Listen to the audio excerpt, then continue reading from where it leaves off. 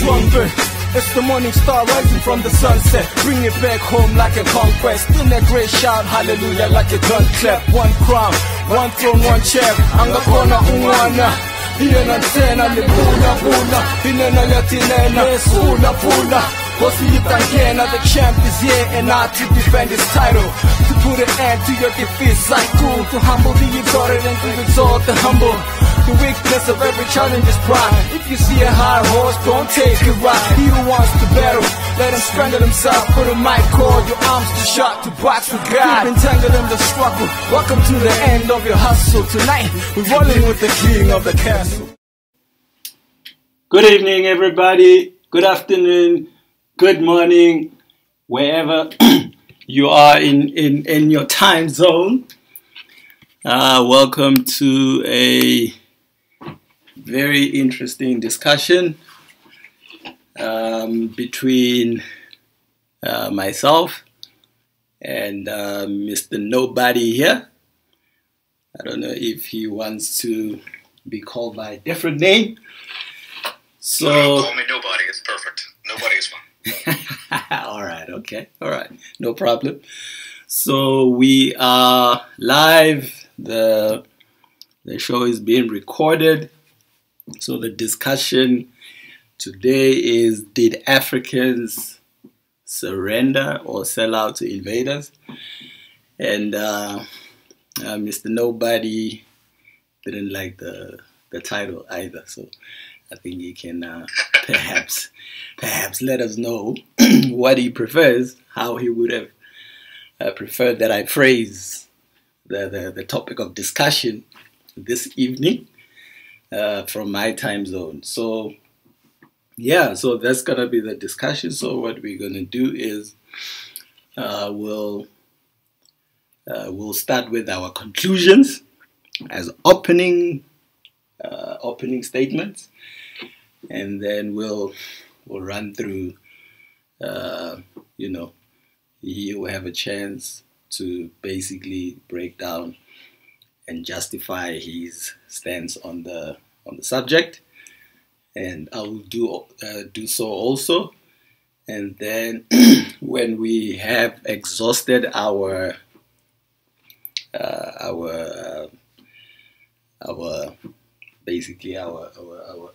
discussion, then we'll open the floor for questions, comments, and etc. So I'll let him. Let Mr. Nobody. I don't like the, but anyway, let me not. You don't like? I like it. That's why I named my name Nobody. It's don't worry. Okay, it's cool. All right. So I will let you have the first go. And you can start with your conclusion as an opening statement, and then I will take it from there. That sounds great. I mean, the first thing, the issue with the question, I feel like, is that when we talk about Africans, it's easy for us to consider Africa as like one place and forget that there's several different places within Africa. And so it would be true to say that Africans did surrender. And it would also be true to say some Africans sold out, or in my opinion, made compromises with invaders to preserve their culture, to preserve their secrets, to preserve their people, and also to deal with even infighting within their cultures. Even go as far as to say that I would also go as far as to say that the size of Africa makes it very difficult for them to outright, if they were connected, or if all African countries were connected, it would be very difficult for them to defend all sides of the continent because of its size. And so certain cultures, and the ones that exist, I believe, they just realize that it's easier for us to make compromises versus trying to defend against every single invader. And I believe the current version of African leaders, that's what they've decided to do, partly for selfish reasons. Obviously, greed has always existed in Africa and all around the world, but also because it's just a smart decision for many of the countries to make certain types of compromises so that they don't have to spend the resources to create sizable armies to defend the way the West does.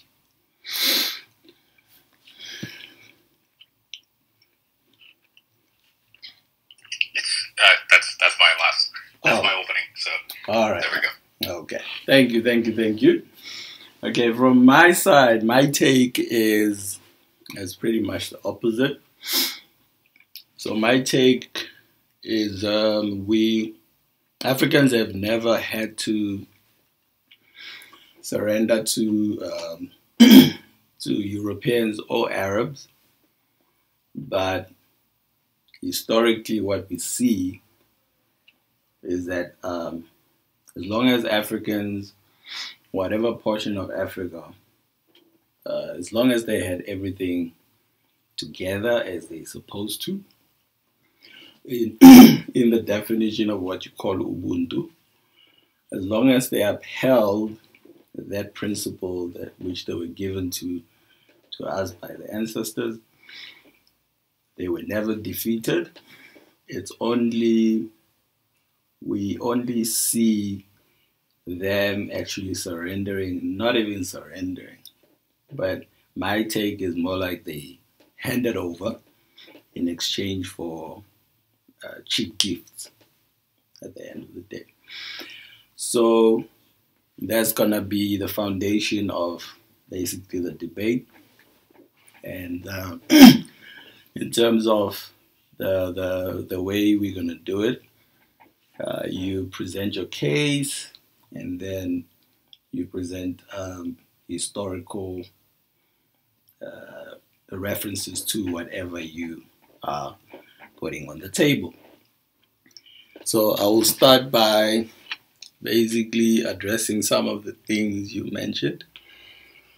And the first one I'd like to address is the part where you actually said that Africa is a big place.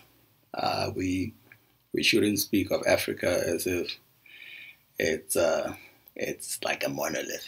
How people always put it. They say Africa has different cultures and they should not be boxed together and all that.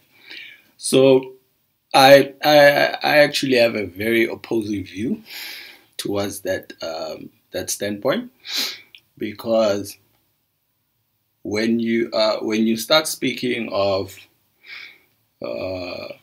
issues of a group of people, if you talk about, for example, when everybody talks about Europe and whatever, nobody says, but Europe is different. They come from the British and the French. But usually when we talk about colonialism and the doctrine of white supremacy, quote unquote, we put them in one box because it's relevant within what we are talking about. Human beings will always be boxed together depending on what you are talking about. You know, if you talk about the stages of human growth and development, that's just going to apply to all human beings regardless of race, ethnicity, and etc. So within the discussion of Africa, African culture, African history, African heritage, there is no difference. From Cape to Cairo, it's all the same thing. It's not a monolith. It's the same thing, different variations. So from my side, I am going to even show historical patterns of how Africa was handed over, was sold to the highest bidder from day one, and we were not defeated on the battlefield. So that is going to be my take. So I don't know if you would like to respond to that, Mr. Nobody. When you say not defended, or not defeated ever, What time period are we talking about? I'm talking ever. Okay, well then I'm gonna call you on that. Okay, no problem. Because remember, I'm gonna call you on that. okay, because remember, when we speak of defeat of Africa, we're talking about when Africa was taken. You know, put in quote unquote taken by the Arabs and the Europeans. Yeah. If you say all of Africa, then you're 100% correct. It has never been completely taken. It's not never going. It would not happen. But if you say parts of Africa, then that would be a different conversation. All right. Okay. So we shall find out. So my first question to you then would then be, then if you can take us through the different regions of Africa, how they were invaded and they lost the battles, name the battles that they lost, and etc. And I'll give my own historical accounts to show them. I won't be able to do every single battle, but I will be able to say, based on specifically Black Civilization, the book that I posted earlier, that there was a situation where Arabs did take over at least parts of Egypt and other parts of Africa. That is known, and had created different cultural problems in those particular regions, specifically Egypt. But what's interesting is that the Europeans took over or checked that, if I want to quote Destruction of Black Civilization, checked the Arab imperialism. And that's kind of what we have today, where the Europeans still exist in different ways and certain types of control of Africa. If that's what you're referring to, yes. If you want to argue that didn't happen or it happened in a different way, that's fine, and then I can give you a counterpoint.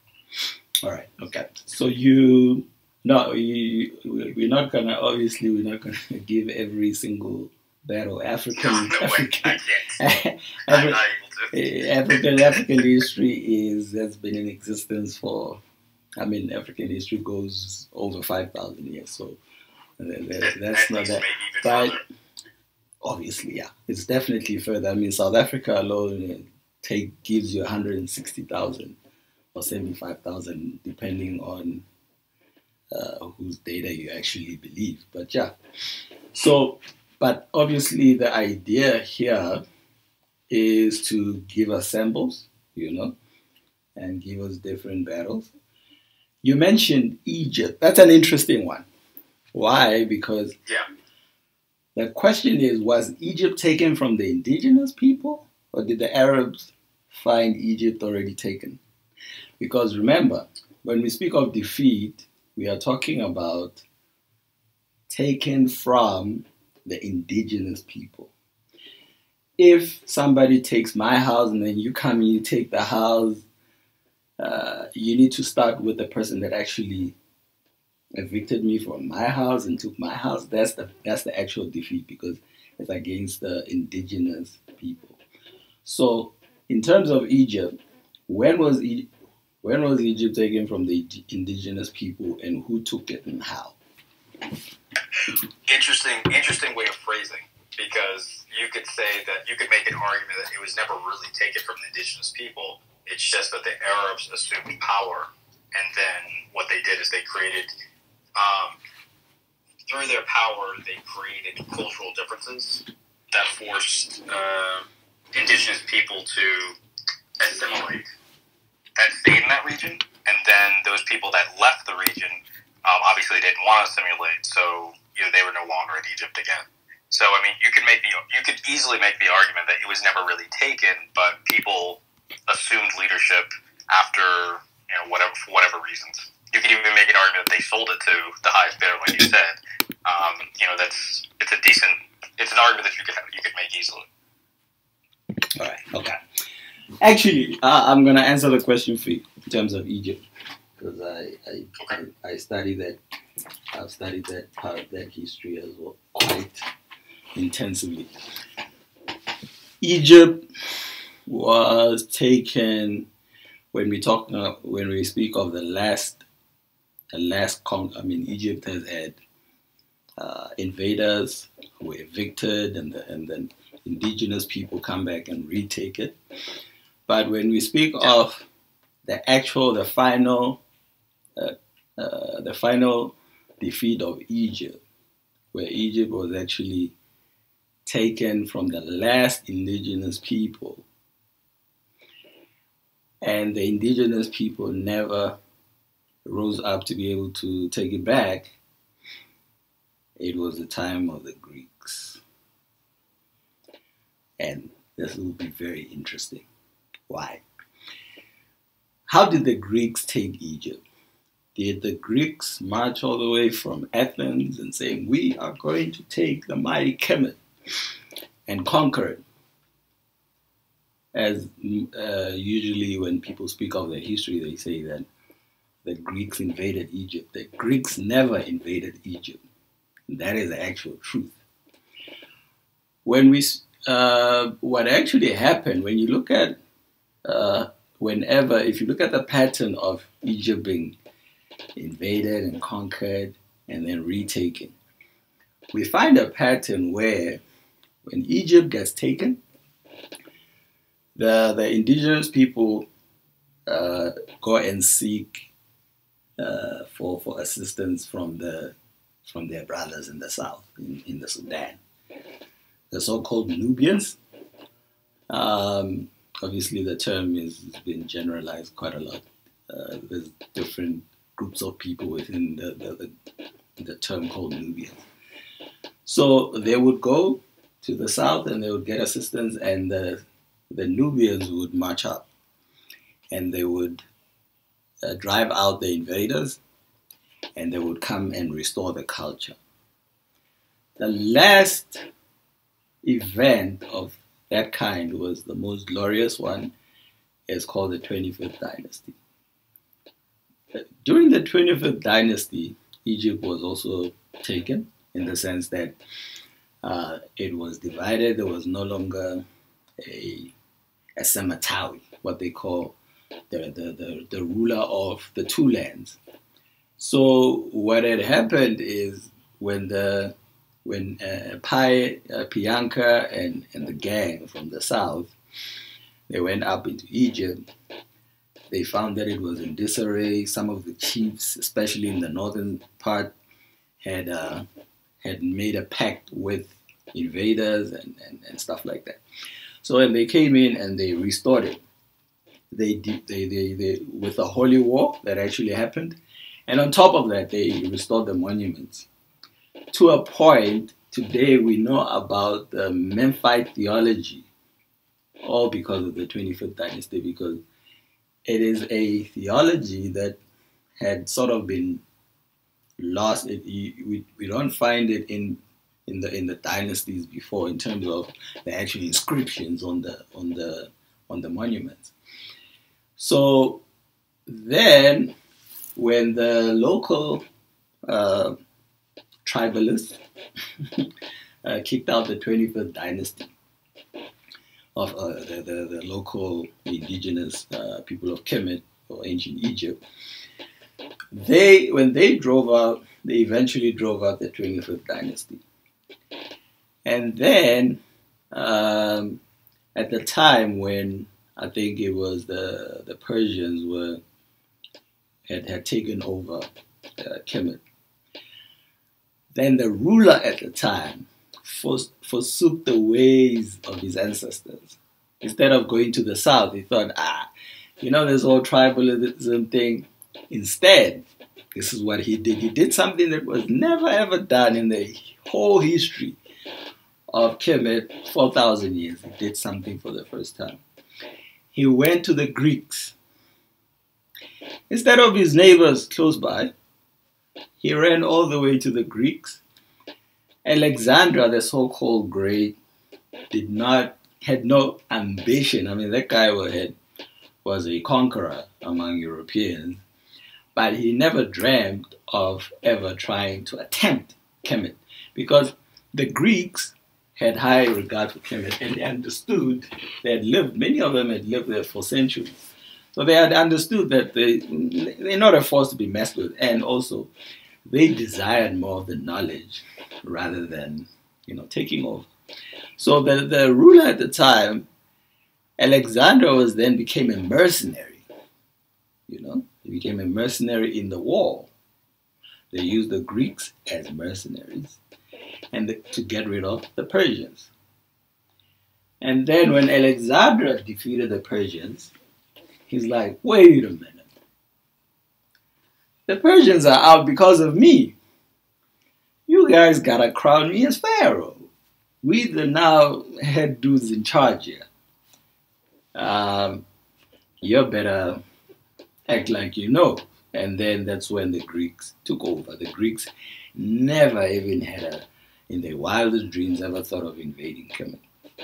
And so, when the Greeks took over, because of invitation, you see this example I'm giving you now, you will see it all as a pattern, all throughout.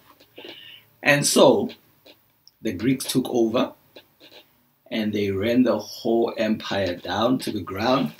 And then the Romans came, and the indigenous people never recovered. They never took Kemet back from the invaders. So there's never been a restoration ever since then. That's when, so the Arabs, when they came, they didn't conquer the indigenous people. They found the place already in disarray. It was already plundered and taken over. There was no indigenous people to conquer.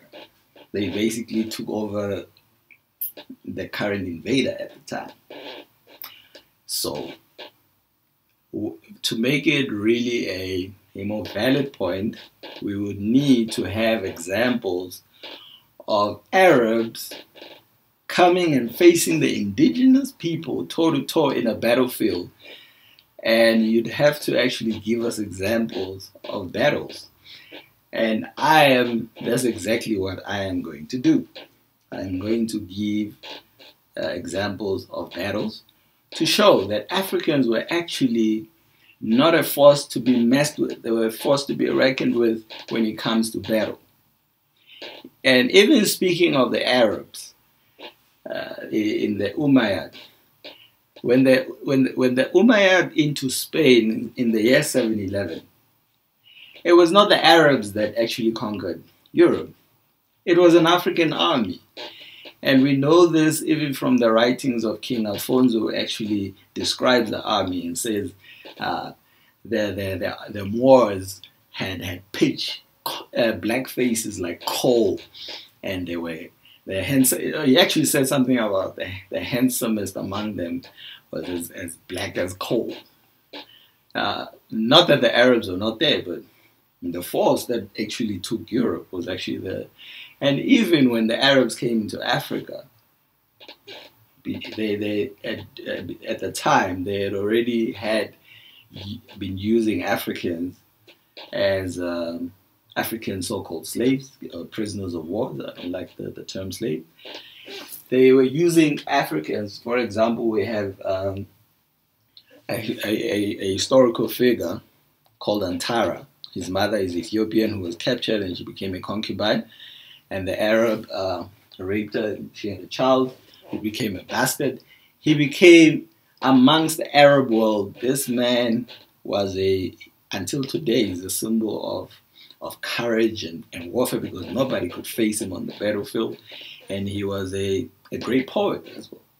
So from my side, what I would say is, if you can give us basically examples or historical accounts where Africans faced Arabs or Europeans and actually lost the battle, and then figured, hey, because we can't really defeat these guys because they have guns and we don't, so let's surrender. So as many as you can, at least 5 or 3 At least three.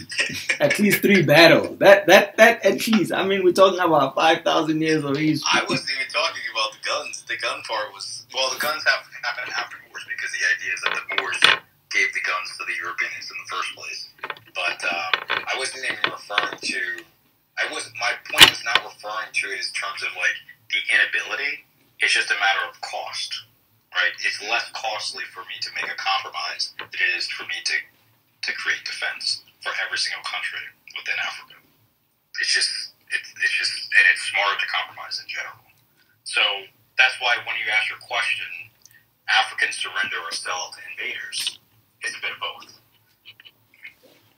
But your question is that you need 5 battles. I mean, you have more historical knowledge than me, and I guess you're really saying that there aren't 5 battles where Africans lost to Europeans summarily at all. Okay. You don't need 5. Okay, 2 at least. 2. Give us 2. Or they only conquered places where indigenous people didn't exist. I think that's your point, right? Okay. Okay. Yes. Basically, what I'm saying, because the debate is, did we surrender? Because surrender means you counter the cost of war. You see, what you are saying is true in general, but what we are testing here is it true specifically for Africa? So basically, what I'm saying is, if you look at South Africa, for example, or Africa today, it's already sold to the Europeans, right? So the Chinese can come in and buy their portion. So it does not mean that the Chinese defeated us because the Chinese came and bought their portion. Just Southern Africa or Africa as a whole. And I actually see this quite a lot in areas like Mozambique and Namibia, more than I see it in South Africa. So it does not mean that we surrendered to the Chinese. It's just that we were already on the ground in chains. So you can always come and take from someone that's already in chains. But what we are trying to find a point of defeat would be before anybody comes and takes you over. That's the point of defeat, or the point of surrender. So you don't have to give 5, you can give 2 or 3, battles, and show at least a pattern over the past 2,000 years where Africans had an actual battle toe-to-toe with Arabs or Europeans, where they actually they figured, oh, we are outnumbered or outgunned or anything like that. And they're like, okay, you know what? We're not going to fight this one. We're just going to negotiate. And that's basically all I'm asking from you. And just to encourage you, I'll give my second example.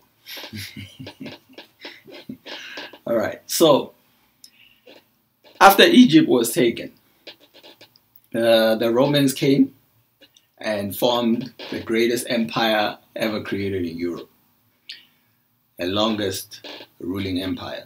It became it became an empire, the first empire in that sense. It was much bigger than Greece because they took over quite a large number of the known world at the time. So when the Romans didn't defeat Egypt. Egypt didn't surrender to the Romans. It was already taken, already sold to the Greeks centuries before that. So when the Romans found that, okay, we didn't really do much about Egypt, it was an inheritance.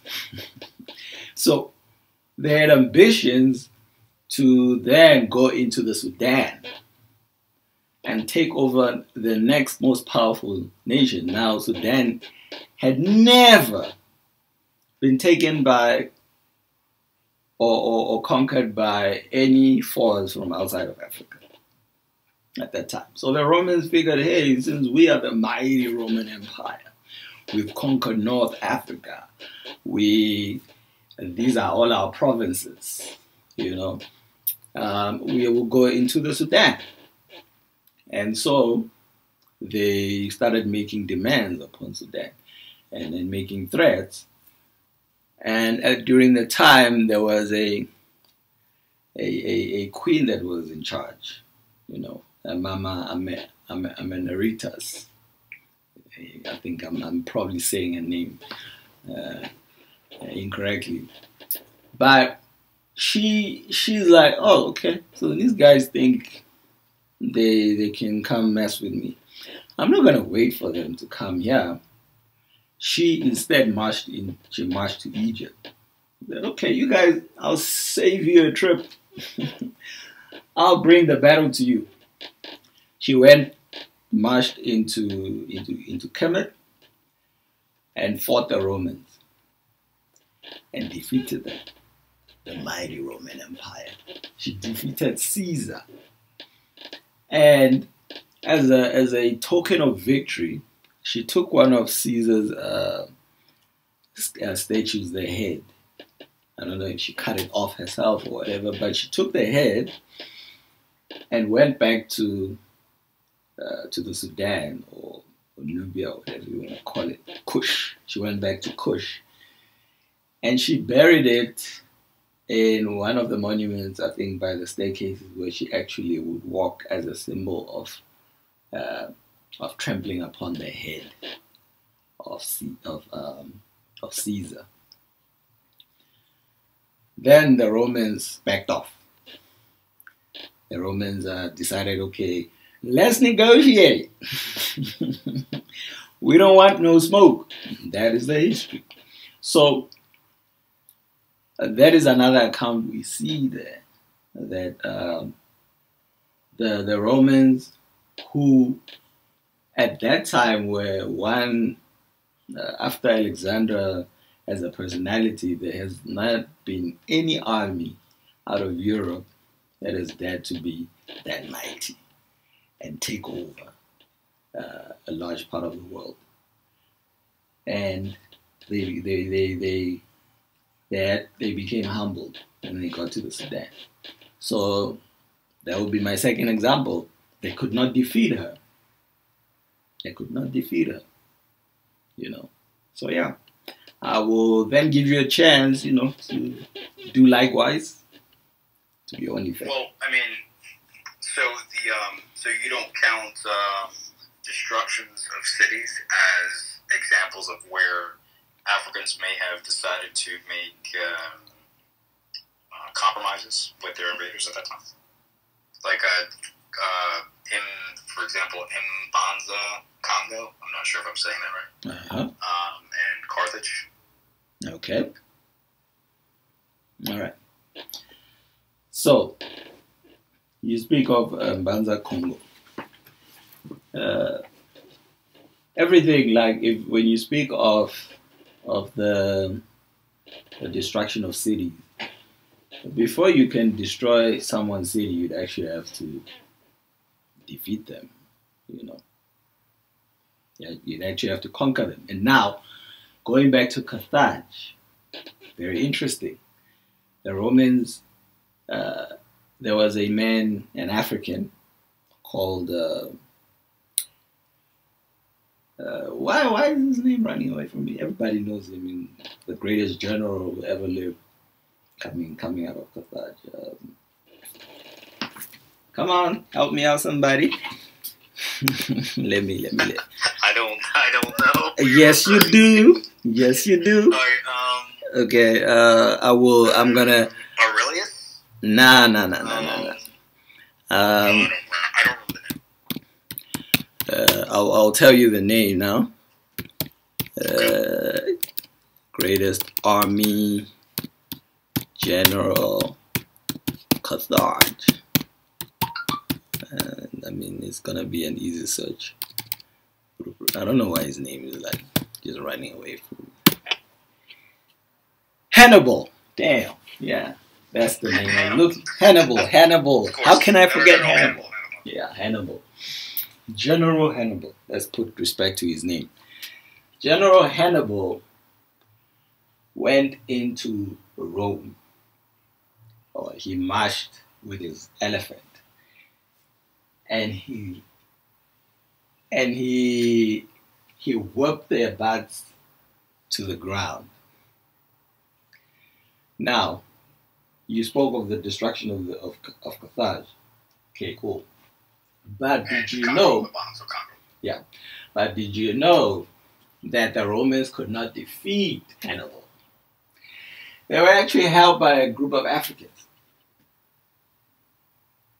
It was Africans. Yeah, well, isn't that part of your point though? Whereas like there was more internal struggle within Africans that caused these types of situations versus people actually or outsiders conquering African civilizations. Okay, so basically what I'm saying is, if you and I have a fist fight, right, and you fail to defeat me, right, and then your wife comes in and bangs me on the head with a pot and I fall, and that doesn't count as a victory. You get what I'm saying? It was not. Pardon? Why not? Well, I mean, in the theater of war, that is a victory. No, it's not. I'm talking about. Okay, let me actually clarify what I mean. Yes, okay. You do get the credit for playing. I mean, when you look at the art of war or fighting, so you've got trained fighters, for example. So a trained fighter can lose a fight in a street fight for a very specific reason. Because a trained fighter fights with honor. A trained fighter will not continue beating you up while you're on the ground. A trained fighter will not grab a man's testicles in a fight. You get what I'm saying? But yeah, anyway. So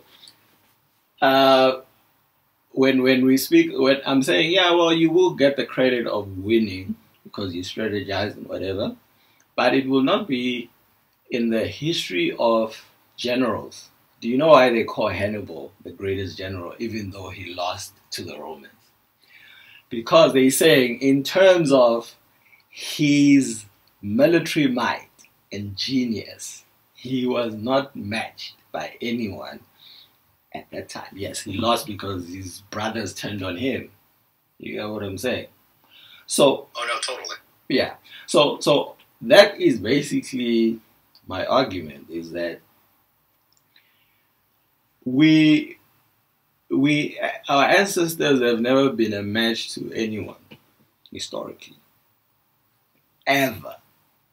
There's never been an army mighty enough to make us think, oh gosh, we better have a peace treaty, we better talk. It's never been there. That is basically my argument. Yes, you can win by applying different methods, cheating, whatever you want to do, you know. So that's basically what I'm trying to say. So before the Romans could burn down Carthage, they had to get help from Africans to take down who? Hannibal. And those Africans were losers because what did the Romans do? Did they say, okay, you guys now cool, we're going to reward you? No. They used them. So that is essentially what I am saying. Because the thing is why this is important to understand. In our imaginations, when we look at how recent history has been, or when we look around basically reality, we see ourselves under European domination. We see black people being shot down in the United States. We see, all these things, and we're like, oh, I guess they're holding us down with guns. I guess they must have first defeated us with those guns, but that is not the case. That is basically what I'm saying. I don't know if you want to say something to that. Yeah, I think, I mean, I'm not really, I can't, I don't think that's an arguable point as far as, like, I want to argue against it. I think that, like, if you look at, if I only focus on Egypt history, which you said that you spent a lot of time with, that's the same thing that happened in Egypt, where people who took over power, they were able to convince black people that they were not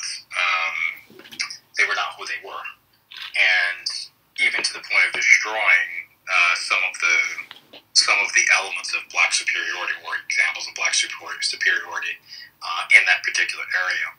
And I think that in general, the people that were successful in taking over anything in Africa, they never did it in a military fashion, just as you're saying. They always did it in conjunction with some type of psychological attack, or some type of religious attack, or some type of subversive action that forced black people to somewhat turn on themselves, or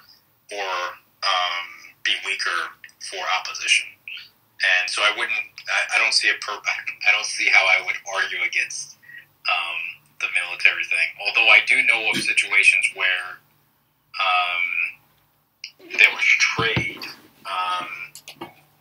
I don't remember what was it? Was it with Portugal? That would be a question. Was it with Portugal where I don't remember the exact group. I can look it up, but where Portugal was stealing African slaves, and so what the people did is that they decided to make a pact with Portugal as far as like what they were going to trade. That's the only time that I could, but it wasn't a military thing. They just didn't want them to steal. They wanted to give only the ones that they wanted. I think that happened a couple of times though, but it wouldn't fall under the idea that Europeans were conquering or something of that nature. All right. Okay. Do you know what I'm referring to? Do you know the group I'm referring to? I'm I can not. look it up. I don't have it on top of my head. Okay. I'll speak about the Portuguese, and perhaps it might link up to what you are talking about. Okay. The Portuguese, for me, the Portuguese story is my favorite to tell. It's the untold story of the Portuguese in Africa. The Portuguese in Africa have really suffered. In terms of ambition and work and groundwork, the Portuguese were supposed to even have Southern Africa. They were supposed to have the Congo. They were supposed to have Zimbabwe. You could even say, argue South Africa, but yeah. They were supposed to have quite a large place because the Portuguese really put in the work. When you speak of the Congo, the Congo Empire was quite large. It included what you call Angola today and the Democratic Republic of the Congo. So when the Portuguese had come, this has been basically the pattern when you refer to the book you are talking about, The Destruction of Black Civilization by the Grand Master Chancellor Williams. I respect that man. He took 16 years to do the groundwork, field study in Africa to actually get the full picture of what really, really happened. Because, I mean, prior to me coming into the field of studying African history, I was obviously of the view that, oh, we had spears, they had guns, and so, hey, we lost. Which is pretty much the majority view in the African world globally. So when the Portuguese came, missionaries were very key. Missionaries were very, very key to the conquering of the Congo, or basically Africa in general.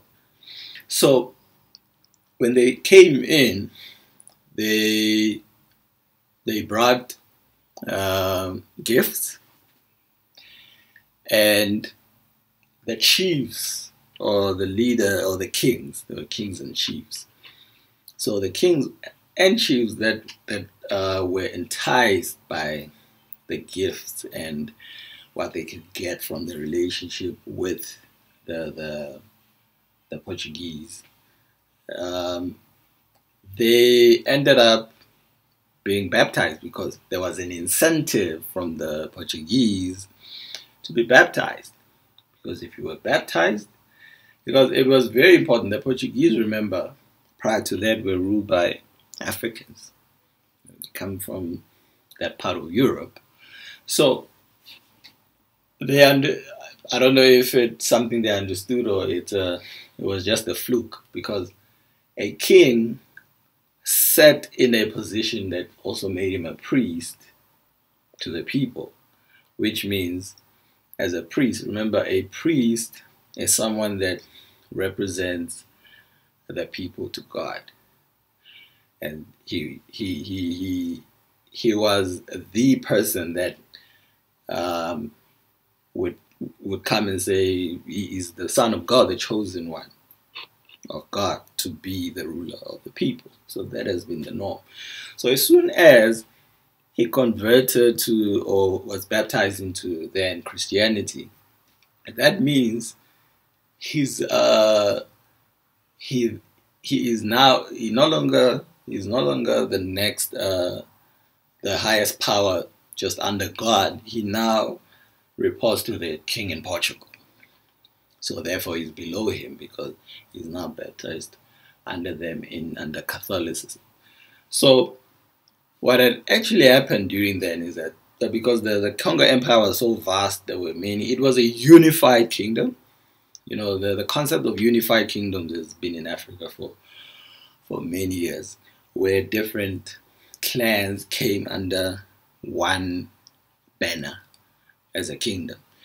So the different chiefs, so because the chiefs liked these foreign gifts, you know, there's even a record of what they actually received, useless things actually, you know, silk, alcohol and stuff like that, rum, you know, and then all you got to do now is give the Portuguese what they're actually looking for. So the Portuguese would come, if you're a chief of one clan, I'm a chief of the other clan, they'll go to you and say, okay, well, we need some people, you know.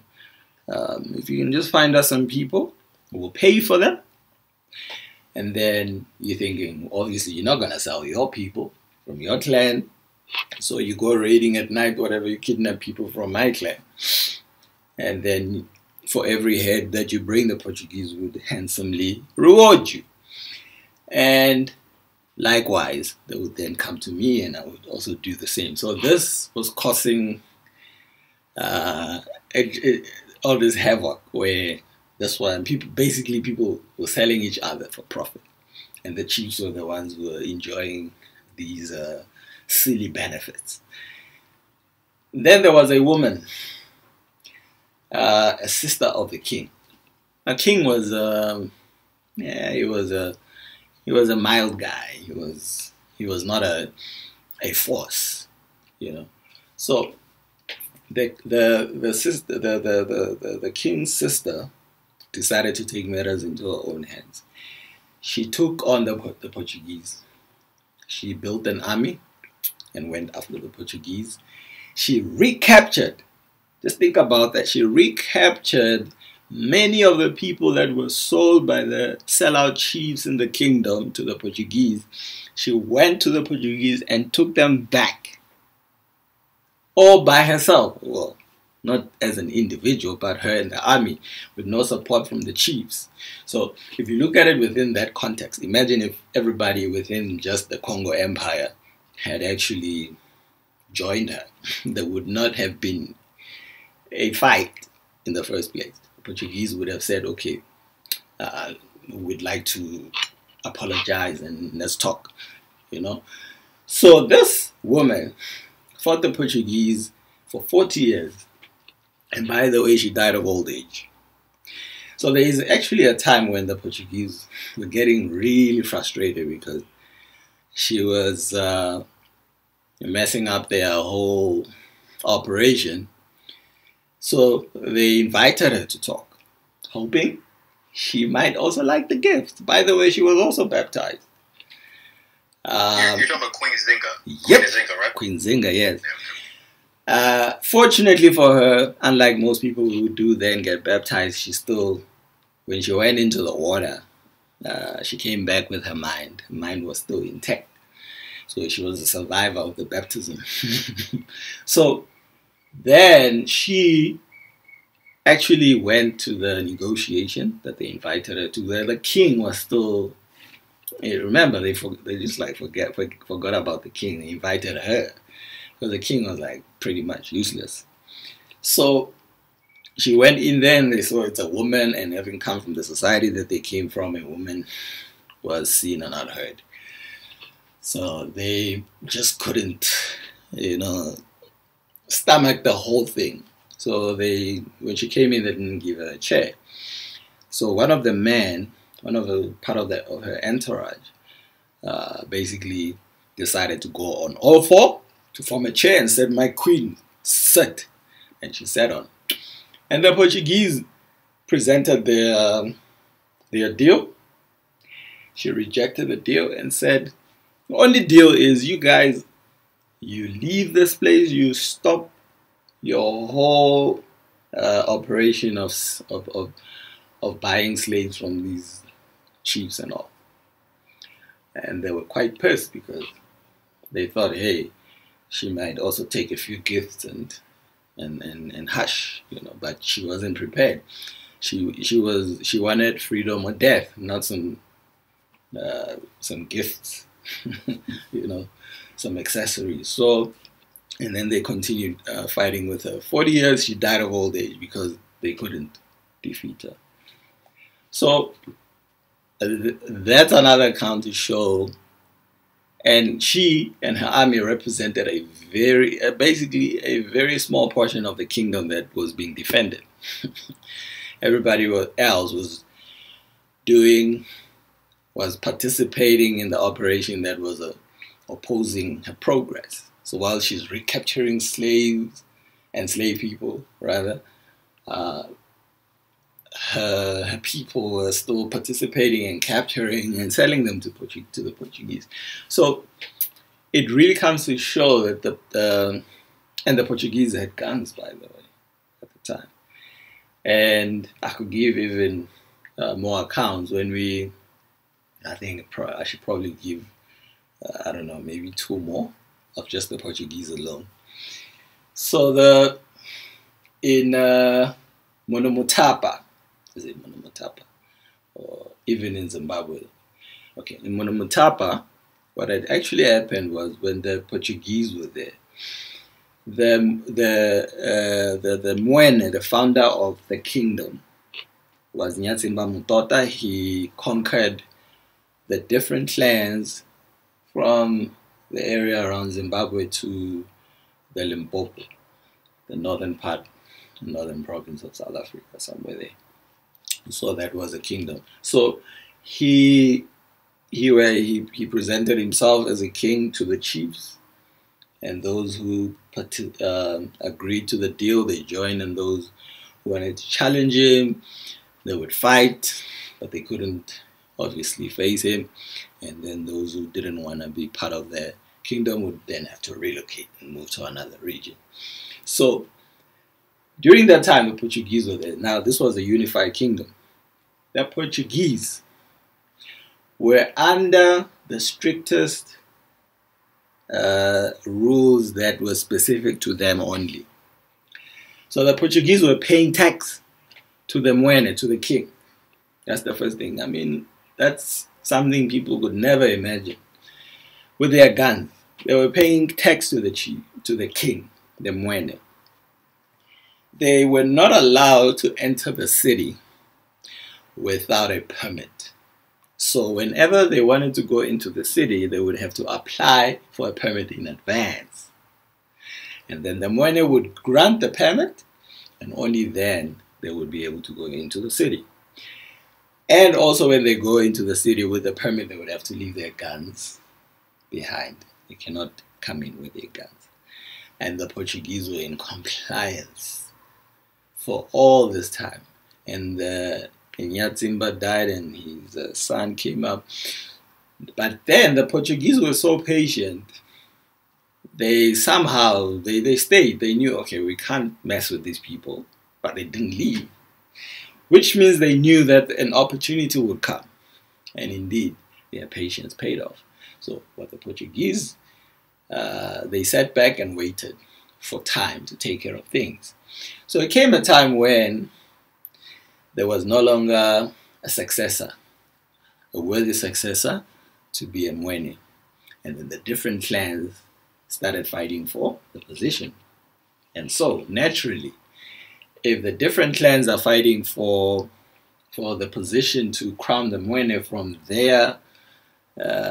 their circle or from their clan, the easiest way to settle this whole thing was to go to the Portuguese and ask for guns and a sister, basically for guns. And so, when the clans came to the Portuguese to ask for guns, that's when the Portuguese said, hallelujah. Because that is when the Portuguese had their victory. So, they gave them the guns so they could basically outgun their opposition. And so it was. And then the clan that defeated the other clan basically did not actually get what they thought they were fighting for, because the Portuguese said, thank you, we are now in charge. And then the Portuguese took over. That's the order. That's how it always works. Just like in Kemet, ancient Egypt, they went to the Greeks and said, come on, help us, we'll pay you. And Alexander went, and at the end he's like, hey, hold on, I'm the king now. You know, I made this happen, so I'm the king.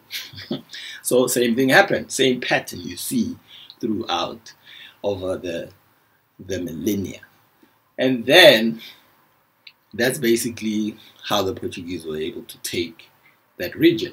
But you will find, funny enough, Monomotapa was not handled by the Portuguese. The Portuguese could not hold it long enough, because there were further resistances. There's Changamire, Dombo, who embarrassed them in Zimbabwe and stuff like that. There's even so eventually, I think the last they eventually took Mozambique and Angola, and they just let go of the rest. They're like, oh, they're so tired. They were quite tired. This is before the British came and all of them. So when the British and the Dutch came, they found the work was done. So there's also now another account why I say the Portuguese really suffered. When Shaka Zulu, who was born in the household of Zulu, before Shaka was born, or when Shaka was a young man, was a small clan, just like you have the other clans, your Mkwanazis and so on and so on. So these clans are still there, but they became unified under the house of Zulu. Because Zulu, the man that conquered all the other clans, then became their king, and all the chiefs reported to him. The same pattern you find in Monomotapa, even in the formation of dynastic Egypt with Pharaoh Nama, who actually went into the north, conquered the king, and unified the two kingdoms. Same pattern. That's what Africans have been doing forever. So when Shaka did that, there were other people that didn't want to be part of it, but obviously they were not going to take him on. So in the area of KwaZulu, the group of people called the Ndwandwes, particularly a man called Soshangane Nxumalo, he decided, nah, I don't want to be under Shaka, I want to be Shaka. So he migrated, left the region, and went into Mozambique, what is called Mozambique today in parts of Swaziland, and conquered a group of people called Vatsonga at the time. So they were not a unified, they were just scattered clans like the Tswana people that still don't have a king today. They just have various rulers of each clan. So Soshangani, when he then conquered the region and formed the Gaza kingdom and became the king and named the people Amashangani after himself, he drove out the Portuguese. He drove them up to the north. These guys really suffered. So when you look at that picture, it's really impossible to give an actual account where Europeans said, hey, let's have a toe-to-toe battle. And you know how everybody knows about Shaka Zulu, right? But we never hear anything about King Sekhukhune of the Bapedi people. This man was a legend because the Boers, who the Dutch settlers, who are supposed to be warriors and all that, they were not as strategic as like the Portuguese and the British. They were more like, let's fight physically, you know. So Shaka had been slain by then, and they actually, no, it's a different account actually. Sekhukhune, the Dutch settlers fought Sekhukhune. They could not defeat him with their guns. They fought him for a while. They could not defeat this guy. The British came and said, no, that's not how it's done. You're not going to fight these people. These people are, whatever they call us, savages. These people are demons on the battlefield. You cannot defeat these people, you know. And the British general at the time decided to lay out the plan. We're not going to do this crazy stuff of sweating and fighting this guy. You can't defeat this guy, you know. So the British studied him, and they found out he has a half-brother called Mampuru, who was most probably jealous of him because he was king and he was not. And so they appealed to Mampuru. And Mampuru said, hey, you're right. I am the rightful king, not this guy. And well, I'm just adding that part. I'm not saying it's in the historical record, but I guess if they actually managed to recruit him, and I'm sure that was part of the whole discussion. And then they got him and his men, and then they got, as if that was not enough. In the area, it's called Mpumalanga, the province. There's a group of that province has more groups of Africans than any other province in South Africa. So, but they also got a group of Swazis in the area, Swati people, to join the army, and they put together this massive army against one man. I mean, hey, that's how they defeated him. And that just comes to show, because they knew they couldn't do it toe to toe, you know.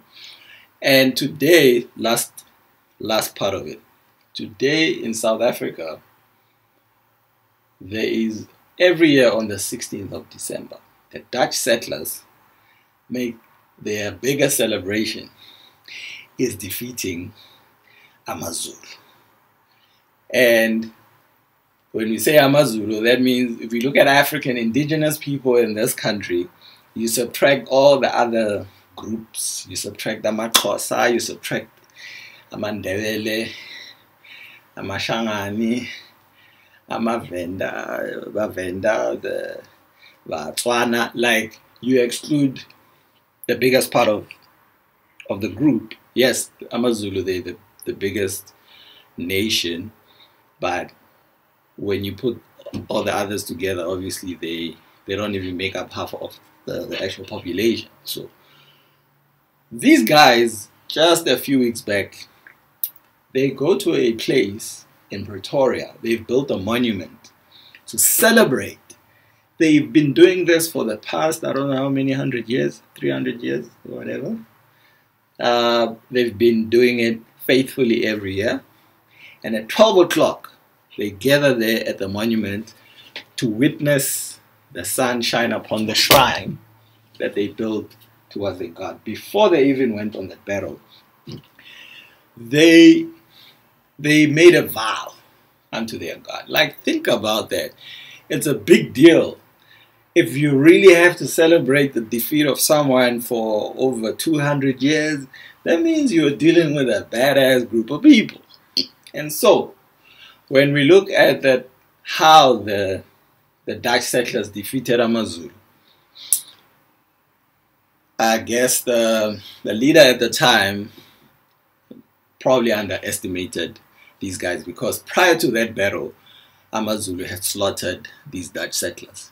So I guess it's pretty easy to kind of underestimate someone whose ass you whipped before.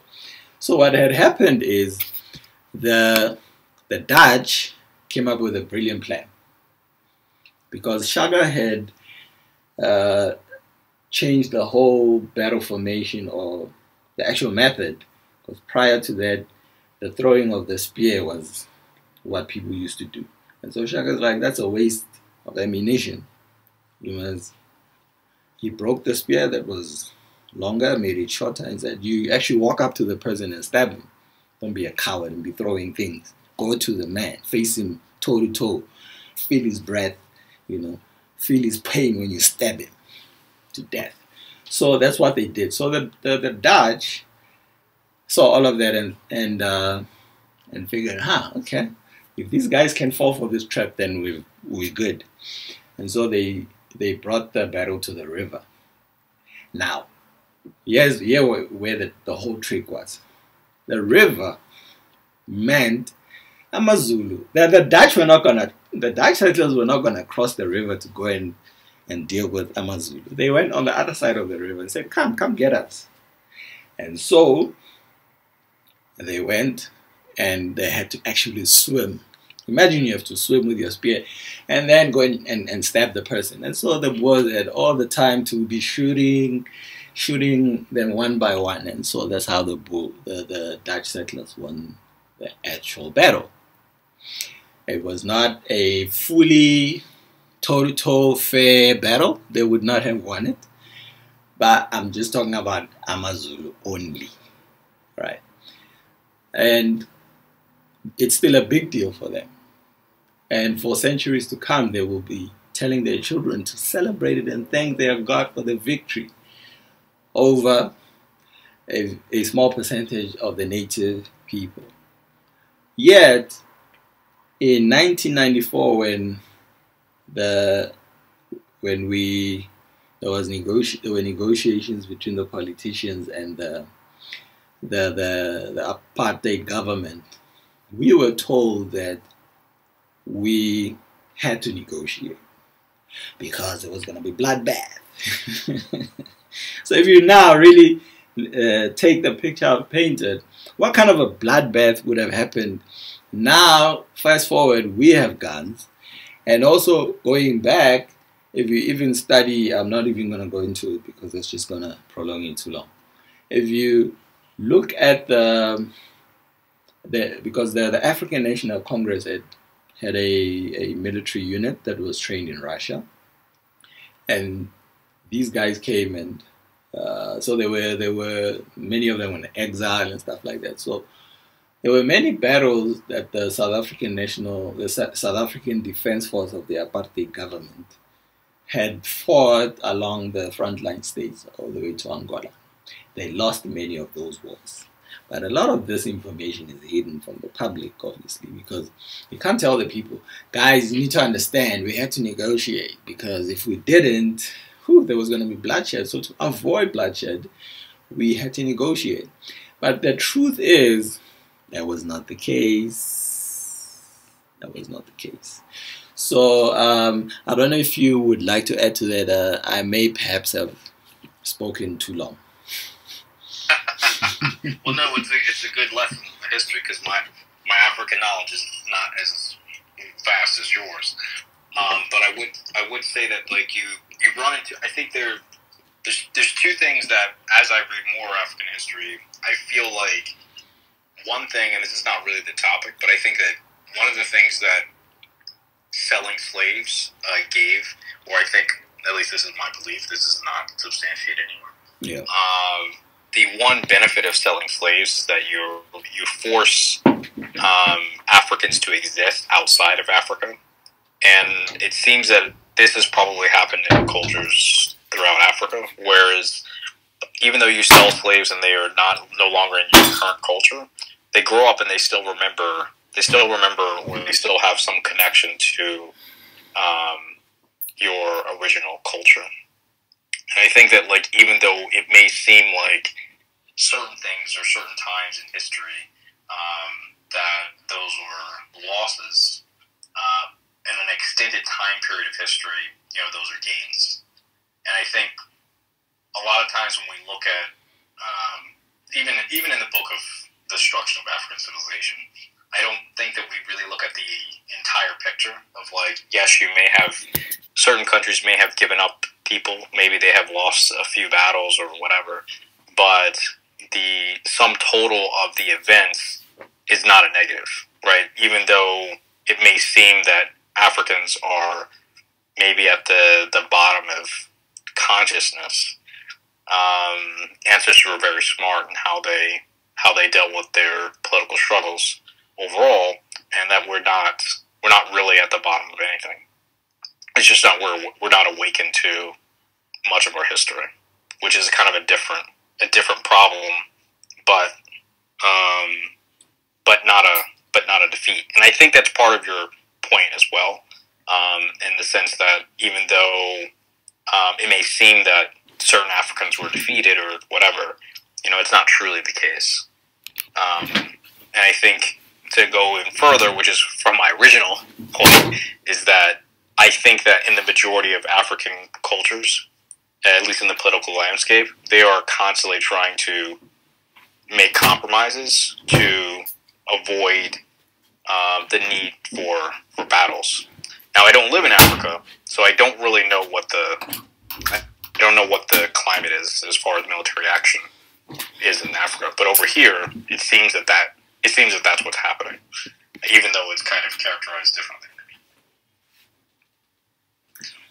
All right. Okay. Thanks. Just to remind everybody, we will open for people's comments. I see a request for mics. We will open for everybody else to speak, because the discussion is still between me and Brother Nobody. It was supposed to be basically a debate, but yeah, it ended up as a discussion. So, in terms of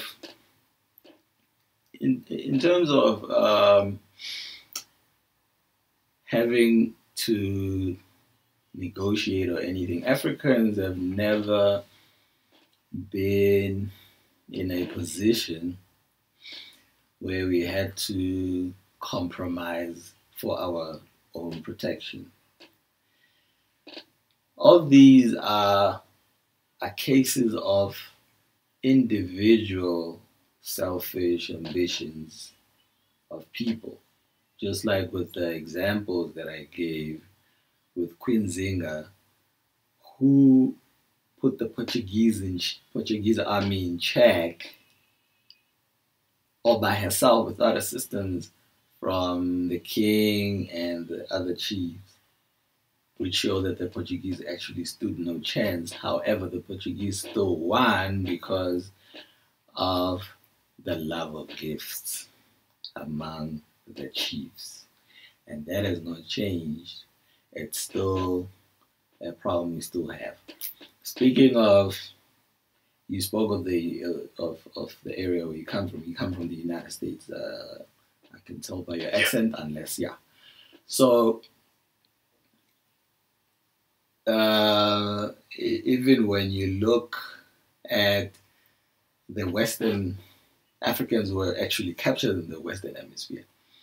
We look at the Haitian people who defeated their capturers and took over and built a new republic, a new African republic in the Western Hemisphere. That also gives you more examples of how Africans are actually not a force to be reckoned with on the battlefield. If you want to take Africans, you need to use a different avenue.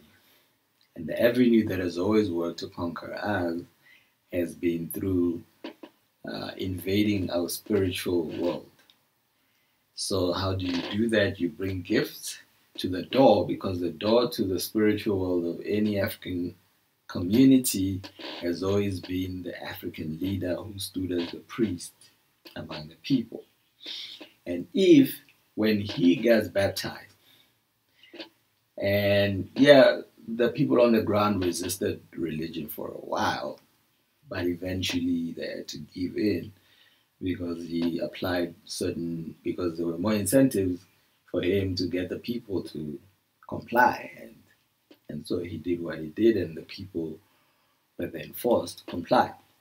And I mean, until today, we even have groups of people, such as the Dogon people. One of the reasons why in Africa or throughout the world we have African people who have isolated themselves, and we, coming from a westernized world, we look at them like, oh, they live a very primitive life. The Dogon people came from East Africa, and there's also sayings of them having come from ancient Egypt. There were obviously many migrations out of ancient Egypt that ended up in inner Africa. Many of the people, like the Kalenjin that are found in Kenya and Tanzania, actually came from ancient Egypt. The Luo people as well that are found in Kenya and Tanzania also came from ancient Egypt. So there were many migrations after Africa, after the basic, I would say probably from the 25th dynasty, after there was no longer hope for a recovery like the other different times. So what we actually, the Dogon people then fled to the mountains. They live in West Africa now. They fled to the mountains to escape the same religion, because they figured, okay, these people, once you meet, in fact, there's even I think it's the Mosi people who, I think it was an old man who made a prophecy that when the first white man comes here, the people will die. It's also in the book, The Destruction of Black Civilization. So throughout, what we actually find is you always find a case of that few people, one for their own selfish ambitions, will sacrifice the whole nation. And that is how exactly the reason why Africa belongs to the West today, you know. And it's still continuing. The same chiefs that that encountered the first Portuguese, first European and Arab settlers, their descendants today are our political leaders. And unfortunately, many of our people have hope in African politicians because of, and you even hear things like Pan-Africanism doesn't work. It's been a song forever, but most people don't even know what actually Pan-Africanism is, because Pan-Africanism was hijacked by black politicians. And coming back to your part of the world, you will have noticed that Malcolm X was very intolerant of the white man in the United States and spoke out against him very intensely. Whether it was the media interviews or actual interviews where he was invited, he never shunned away. But you'll notice that when he went to Mecca, he said something about, in Mecca, there was no white and black. Yes, there was a white man, but he didn't, when he said I'm white, he was talking about his skin color, but he wasn't saying, it didn't mean the same thing as the white man in the United States. When he says I'm white, he means I'm boss. So, unfortunately, the Honorable Malcolm X was deceived when he went to Mecca, because the Arab world is even more trickier. There's even previously I did I have a video on my YouTube channel where I actually talk about the Sands Revolution. This is the oldest African revolution that I've, in terms of against Arabs. Obviously, we have older revolutions, obviously, but Arabs were obviously the first people that actually came to Africa, and the first time when the black skin became synonymous with slaves is when Arabs came during the 7th century and took over.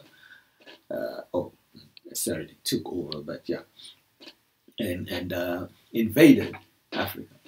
So the group of Africans that were captured, that were staying in Iraq, they conquered the king there and established a city that lasted for several centuries.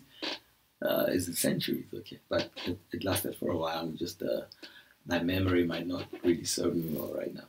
But for this caliphate king, for him to defeat these African revolutionaries that had defeated him and took over the city for a very long time. It was not centuries, obviously. He would have been dead by then.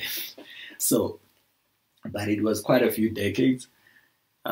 He eventually got help from outside to be able to defeat them.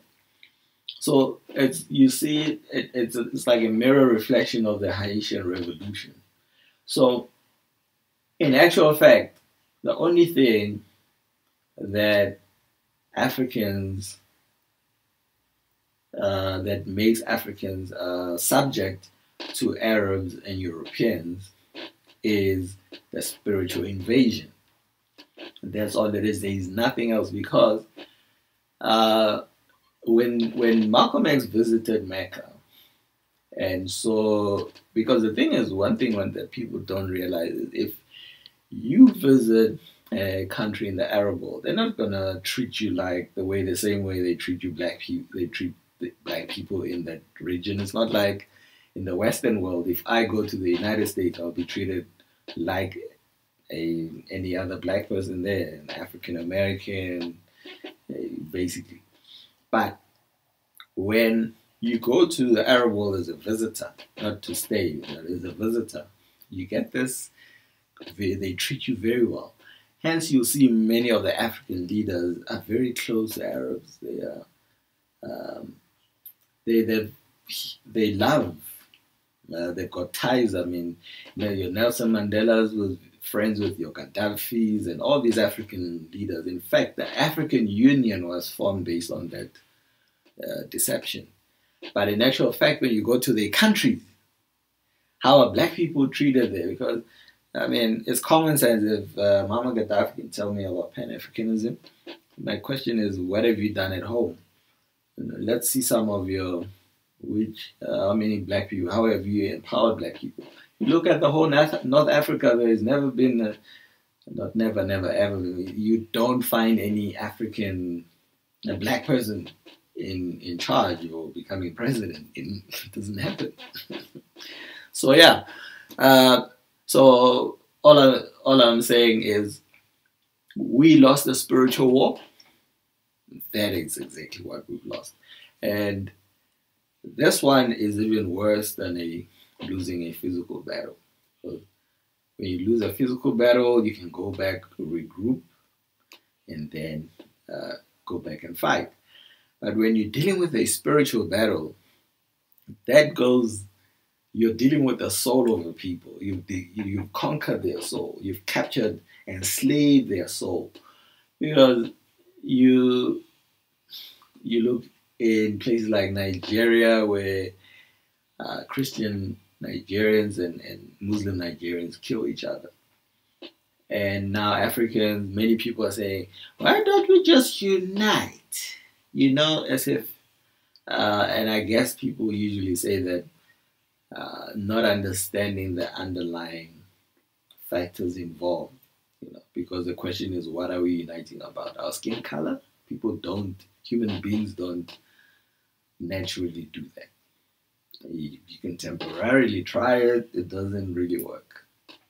you know. So, and Europeans are not uniting because of their color only.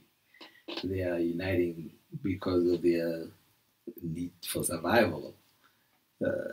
They are the weakest link and the minority in the world. So they know that if they're ever gonna be comfortable in this world, they need to hold power, and that's basically survival for them. And their own imagination, they actually think will destroy them or anything. But yeah.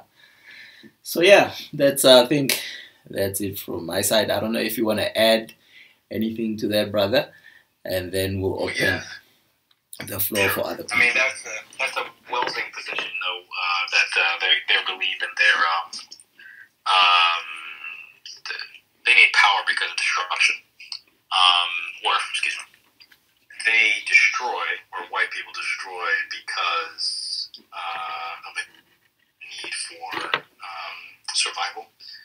It's an interesting thought. I don't know if I agree with it 100% from Welsing's point of view, but I think that it definitely can answer a lot of questions.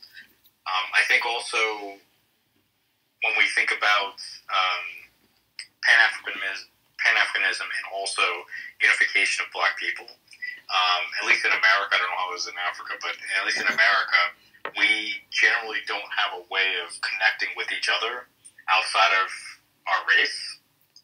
So our differences are kind of modeled by the connection, and it creates a problem. And I don't know how to solve it. And I also don't know if there's a solution for spiritual, as you said, spiritual battle losses, especially when the new spiritual leader is really copying elements of your past leaders and then passing themselves off as the leader. I'm not really sure how there's a solution for that. And I don't know if that exists in history books because I'm not sure it's ever happened. You mean the restoration part? Right, because I think that because when a new leader mimics parts of your old leaders, it's difficult to conquer them because in one sense they are like you, which is a different type of problem. Yeah, absolutely. There is definitely a solution, and there is definitely historical examples of the solution, but that's a discussion for another day. We can no worries because that would start a new discussion.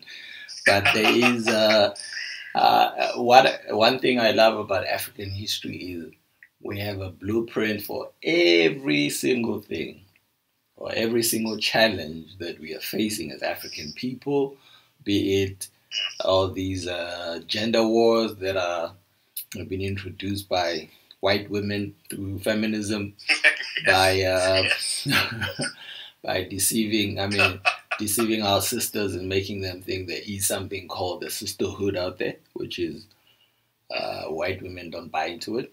Anybody that knows about the history of how feminism in the United States was formed, and they even used this. I think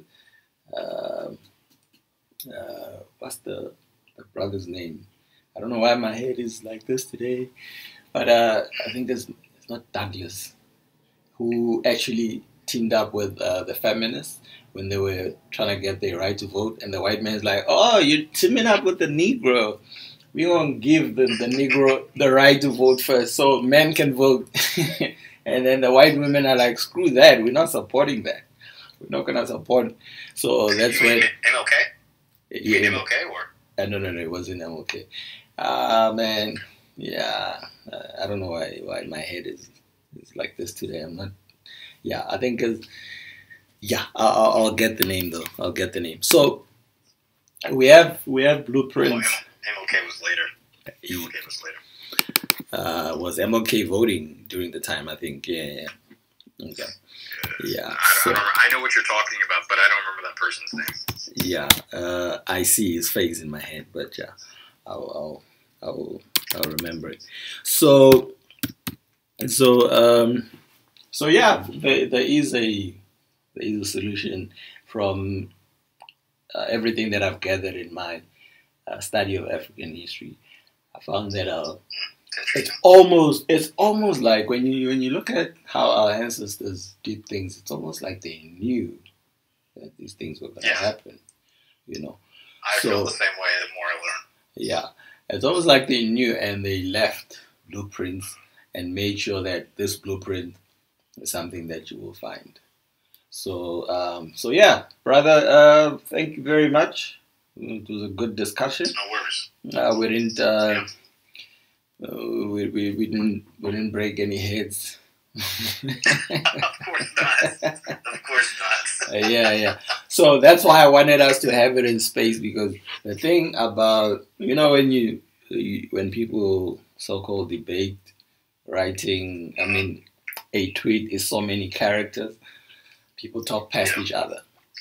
But when you actually bring it to a almost face-to-face like this, you get to really then have a real conversation, So yeah, so thanks, and at this stage we'll open the floor for other people to ask questions or add to the conversation.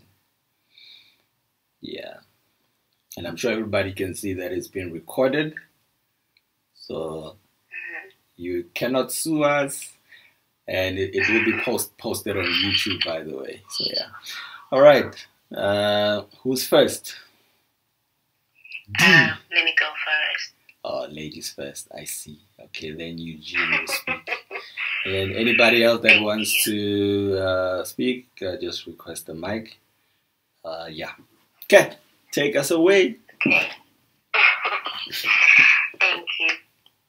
It's a pleasure. If that's how it's pronounced, and thank you. Nobody, the name cuts somewhere, so I don't finish it. And thanks for everybody who is here. Yeah. This is a beautiful debate, and I will begin. Until now, in my 30s, I should say, I don't lie around with my age. I do not know whether what my grandfather said, may he rest well, but he always said that, and after that, maybe anybody will decide whether he was joking or he was joking. But he said that we were everywhere in the world. We were everywhere, in every corner, and we loved everything about us. We loved everything that we would see, we would touch, we would make. However, we never knew that there exists another type of human being who hate us. So they started on us. And the more they started on us, we continued to move. We continued together. We moved until we made Africa. He was a genius man. And sorry. Please repeat that. You said we moved until what, Africa?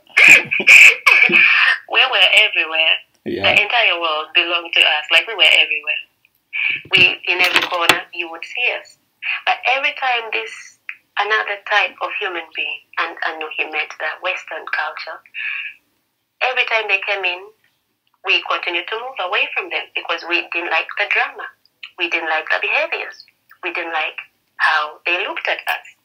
So we were not scared, but we didn't like the drama. We didn't like what they were doing. We didn't like the jokes. We would sense that they're up to something. So we continued to gather. We gathered. Our leaders gathered, the mothers gathered, and the fathers gathered. And the more we gathered, we continued to go to the very far end, and we made Africa somewhere. So we got out of, those texts. That's what he did say. I like that. And he ends that story with this. And he said, because I'm sorry he left us, but he continued to say that even when we made our own Africa, they continued to come. And now this is when our leaders were like, what should we do for you? We left the cold areas. We left the dry areas. We left the desert. We left it. But you continue to follow us. What should we do for you? Musoni said that most of the leaders, I'm not going to quote you, but I just speak the word greedy, they became greedy and either they sold us out. But there are others who actually were willing to be adventurous. They were like, you think about to teach us something, but we know everything. But anyway, let's see what you're going to show us. Although the other type of human beings were more of, how do you call them, tricksters or tricksters, that they had something behind their sleeves. So our leaders never knew exactly what is going to happen. So some of them were like, okay, let's see what you can do. And others were like, you will worship me because I'm a leader here, I'm a king, everybody worships me, and you will do so. But little did they know that these beautiful men in different skins had something else. Now, the leaders would have said something, and the other people would have listened. You understand? But whatever the leaders decided onto, decided about or decided to do, then the other people, we, the followers, or the citizens, or what can I say, we had to follow, because by nature we were following our leaders. So some of our ancestors had no choice but to follow. Now you can imagine being told to kneel down, and you're kneeling down just because your leader said so, but not because I heard your voice. I'm kneeling down because my leader said so. So most of our ancestors saw their pride, their knowledge, their beauty, their strength being put down by being submissive. Whereby if I said no, what will the king say? I'm used to doing what my king says. That's how my late grandfather said we lost our Africa. And then, as I've grown up, I continue to listen to people speak, And then recently, Chimamanda, the writer, the lady from Nigeria, said something that really got my mind on fire again. She said something, I quote her, but not the way she said it, because she's so eloquent. God bless her. She said, we travel not because we lack, not because we don't have houses. God have mercy, we have houses. We have food. We have schools. We have our families. We love our women and our husbands who love beef.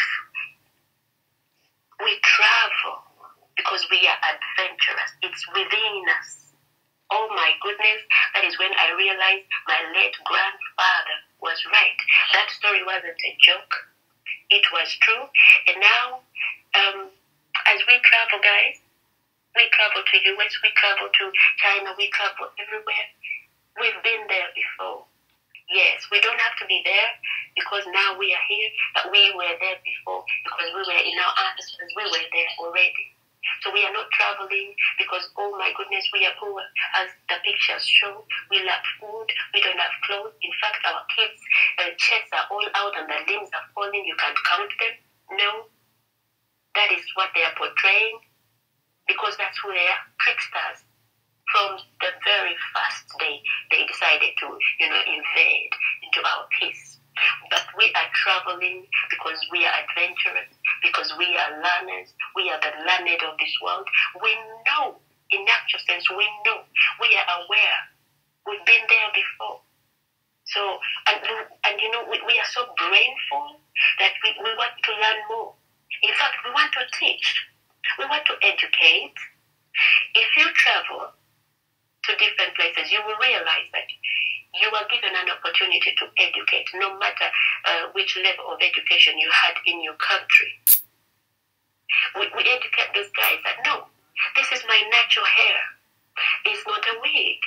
Oh, so do you shower? And I'm like, do you also shower? Because the way you shower is the way I shower.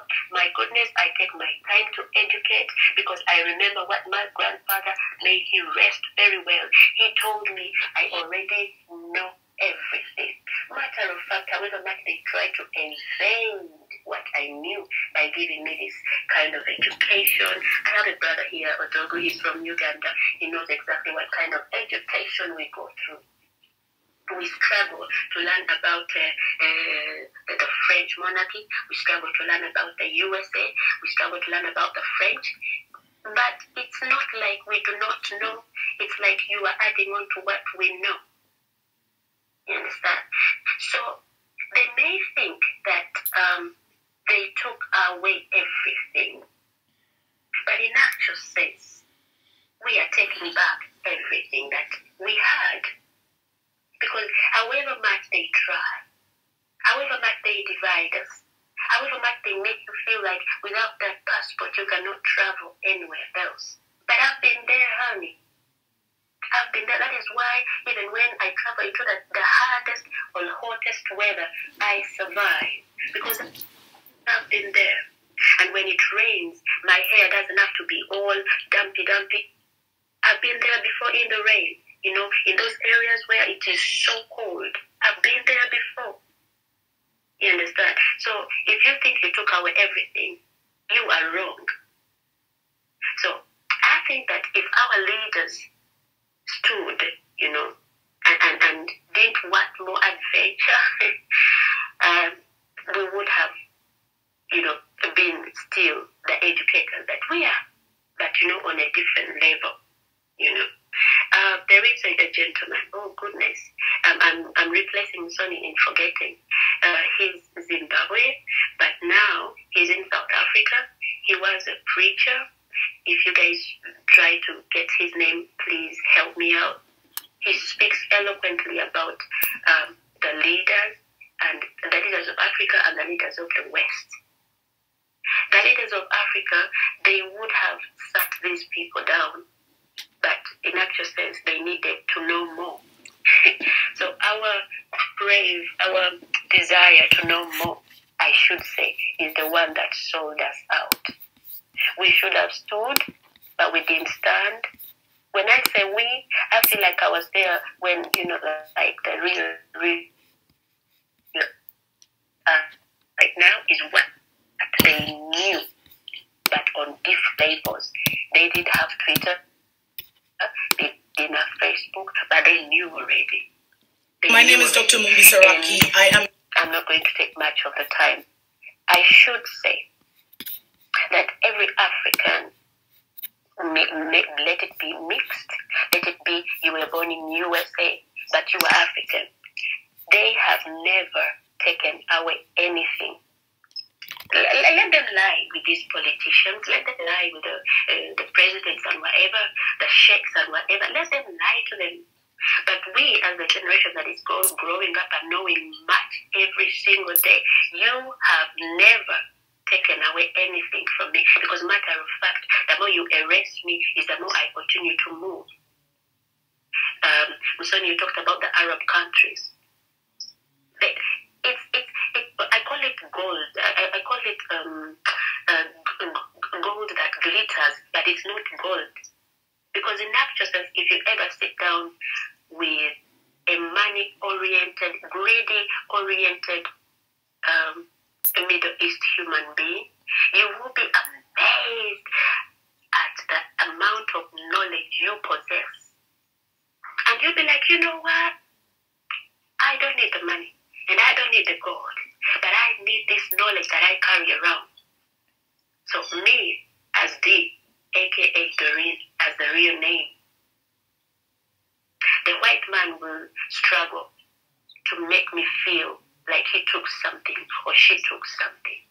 Because the minute he or she starts, that is when I also, what can I say, wake up. Because whatever she's going to tell me, I've been there before and I've educated myself, and matter of fact, let me educate you. You should forget about your skin and everything, because inside, we are the same. If we are to die today, in 3 days, all our bodies rot in 3 days. There is no difference. So if you really want to win this mentality they are creating, you educate yourself, you step away from what they are building, and then educate them. But now I pray those batons don't reach on your skin, and that gun that reach on your head, but they can never, and they know it, they will never take away anything. To end my discussion, when I spoke to an Egyptian who had just realized that he is African. Guys, the guy was very excited about life. That every African he was meeting, he was telling me, he is asking, what food do you eat? Are you Nigerian? Are you Ugandan? Are you South African? Yani, he was trying to understand everything in one day. And I only told him, congratulations, brother. Because finally, you were born again. Leave alone the born again religion that is going on like a spread of fire. Like you were born again, because right now, you know who you are. You know, and I just told him, carry on and educate. Carry on and embrace. So, I do believe that the more they erase, is the more we rise. So I don't know how much more they're going to erase. Because they are losing, and I feel sorry about them. However, I should say that there are some that are embracing, and they are overcoming, and they are learning, which is a beautiful thing. And they're experiencing that peace that if any person who educates themselves about this history enjoys. Thank you, guys. Thank you, Sister D. I hear the poet in you. It looks like you also had a very interesting grandfather. Okay. And so Eugene, before you come in, the next person that's going to speak is Eugene. So Meander, just mute your mic for now. So, and the man I think you were looking for is Joshua Maponga. Yeah, so by the way, where are you from? Sister D? Thank you. I'm from Uganda. Oh, I'm from Uganda, yes. All right. Beautiful country. I'd like to visit one day. Thank you. Thank you. Brother Eugene, and then we'll go to Mianda Matanga. I hope I pronounced that correctly. Yes, sir. Good afternoon, everybody. Yeah. I am proud to be in this discussion because I really love listening to the Africans. So I am Eugene Eugene. I am a Haitian. I don't know if you know about my country, Haiti. Oh yeah, Black Power. Yeah, man, Haiti. We spoke about you during the discussion. I don't know if you were here already. Yeah. No, the Haitian Revolution. Welcome, brother. Yeah. As I said, so I am proud to be here, and I really like the questions. Did Africans surrender or sell out to invaders? So I think that you know that Haiti is facing the same problem as Africa. So we are the victim of some people who wanted, they wanted us to be slaves all our lives, but as we choose to be free, they have some tools that they use like religion to keep us almost like slaves. So we are almost the same. So I don't think that Africans sell out to invaders, because I was watching the news on France 24, and I see hope. I see a generation of Africans who want to save their continent. I see a generation of Africans who want to change the situation. I think that Africa will prevail. So I don't know if it is in 10 years, 20 years, but I believe that Africa will prevail. So we have made some mistake in the past. We have done things that are wrong. For example, we let the white people make us believe that they are intelligent than us. They are the one who should rule the world. That's not true, because when you look at the handiwork of the Egyptians, you see that these people were really smart. These people were really intelligent.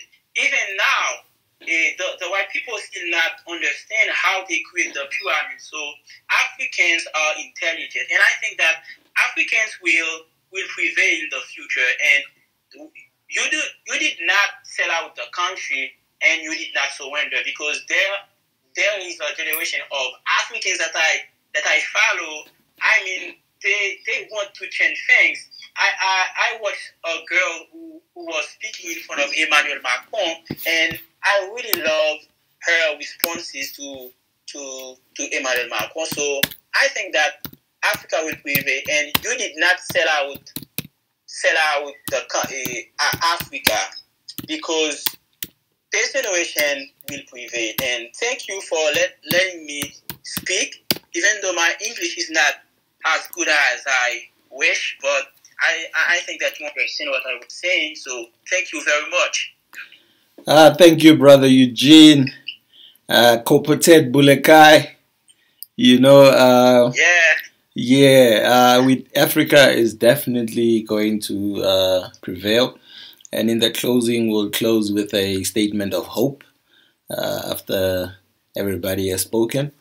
So yeah, thanks for your piece. It's good to hear from the African family from around the globe. Thanks, brah. And the next speaker, Miyanda, you may speak to us. Just let us know which region you come from, and then give us a piece of your mind. Thank you for giving me. Thank you for giving me the opportunity to speak. I'm from Zambia. Yeah. And I really enjoyed the discussion, the share of information. I think what really struck me is the fact that we somewhat tend to begin our history around colonization, around slave trade. But we existed before that. There's a history before that. There's a history of trade, which enabled Africans generally to accommodate different people, the Portuguese, the Arabs, and all of that. So it's from there that we should begin to analyze what our ancestors did. They allowed people to come into our space. You are right to say we could not be defeated on the battlefield because we had superior war skills, okay? However, by embracing other cultures, by allowing them to live amongst us, they began to learn strategy that would then defeat us. And of course, the spiritual loss, the war against our spiritual connection, was the biggest battleground. And that loss, as you pointed out, is really what led to the loss of a whole lot of things. But it was intentional. While we thought war was still on the battleground, the war shifted into our mindset, into our spiritual beings, into a space where they studied what we needed. They provided what we needed. So can we say we sold out?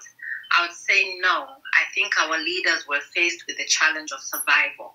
When you look at, for instance, the Lozi people of today's Zambia, or it would have been Northern Rhodesia back then, one of their greatest fears were the developed people, the war against the developed people.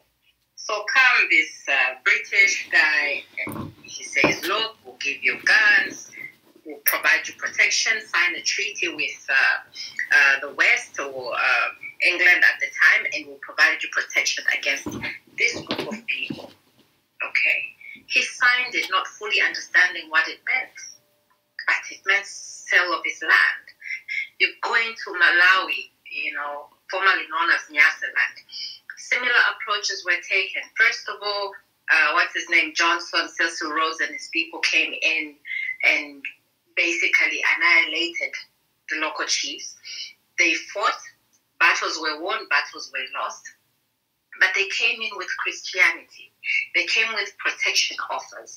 Their fear of the Ngoni people, in Malawi, basically meant they were willing to give away lands to missionaries who came in the guise of providing protection. And in so doing, the whole spiritual laws, get baptized.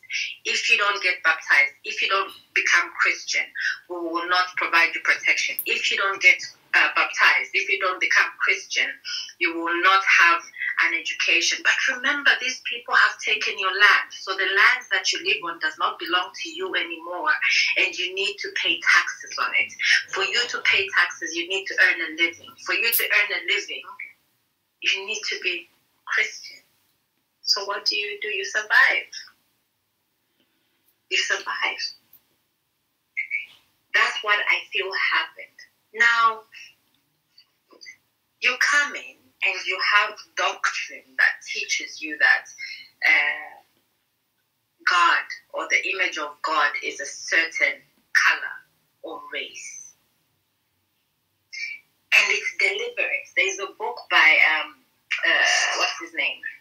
Sorry, I forget his name. The title is Rise of Nationalism in Central Africa. And the author basically gives information, with regards to what happened. You know, I'll just read a quote. I'll read a portion. It says, they regarded many aspects of indigenous behavior as evil and naturally sought to eradicate what they termed heathen customs. Okay. So you lose your identity. They tell you what you know to be true about you is wrong. You are not in the image of God. I am. There is no greater loss that the continent suffered than that of the spiritual loss. But, as many have pointed out already, the awakening, the fact that today we can sit and have this conversation from different parts of the world, different parts of Africa, is an awakening to who we are. And I really appreciate the different speakers here who are making that effort to remind the people to say, wait, your history was not nothing. We talk about Egypt, we talk about Kemet, but that's not all. We need to let our people know of Nzinga, of Musa Mansa, of Benin, the kingdom of Benin, the strength in that. I mean, how did Zimbabwe come into being? And by Zimbabwe, I mean the Zima Zamabwe. They were built by an intelligent people. The finds in South Africa, which tell you that time existed even before we got it from others. They knew how to read their time. They had a connection with the gods, the spirit, and everybody else. We need to awaken that in people. So I really appreciate this discussion because it's really close to my heart. And I appreciate just the fact that there are many people who are alive and awake to who we were prior to slavery, prior to colonization. Did they surrender? No, I think they needed to survive. And in surviving, we're entering contracts that, they didn't fully understand. Thank you. Thank you, Sister Mianda, coming out of Zambia, the former Monomotapa, or section of Monomotapa, the great Monomotapa, bringing the aspect of survival there. And indeed, survival became a matter, and more importantly, the survival was from ourselves as Africans, and not from, more importantly, not from the invaders from Asia or from Europe. Survival became a thing where we even hear of countries like Lesotho and Swaziland are called the protectorates of the British Empire. So yeah, the European has always played these tricks very well. The survival trick was actually not only pulled on Africans, they even pulled it on the Arabs. when one studies the history of the petrodollar, what had actually happened is that the United States approached the countries like Iraq and the different countries that had oil and said, look, you need to sell your oil in dollars and whatnot, create just to back up the US dollar as the currency of the world. So the reserve currency, that is. So what the United States did, they approached these leaders and said, look, Russia wants to take your oil, but we will protect you from Russia. And so these guys agreed to make the contract with the United States. But they soon later found out Russia never ever even attacked them at all. Never became a threat. So when the European Union was formed, to compete with the US dollar actually. And they actually went to these Arab countries to make the same deal and say, look, back up the euro rather, leave the US dollar for the following reasons. And apparently Saddam Hussein was one of the first people that dared actually to back off from the original deal. And having done that, he suddenly had weapons of mass destruction. So yeah, it's an interesting, I love history because it gives us a window into the past and therefore the future, because no one can tell you where you're going unless if they can tell you where you've been. So thank you. Now we will hear from Valentino. Talk to us. Please tell us where you're from, region of the planet, and you may speak. Good evening. All the way from South Africa. Away. Can you hear me? Yeah, we can hear you, bro. Away, my second. Away. Look, let me greet everybody in the name of Allah, and quite an interesting topic, and this is what we should be talking about as Africans. Well, when it comes to the topic itself, I think what my sister Mianda has been saying, I think she has spoken very well. However, what I would like to say is, yes, our forefathers did very well, but we had the opportunity to actually gain ground with our people such as your Patrice Lumumba, people such as your Kwame Nkrumah, giving us that freedom. But what happened is we somehow slacked because we allowed the colonizers to come back in another form. And this is where we find ourselves currently. This is where we find ourselves in having a problem of them having infiltrated us and getting some people that sold us out in a form of not for the rest of us. This is why at some point I think we have surrendered some of our wealth, some of our land.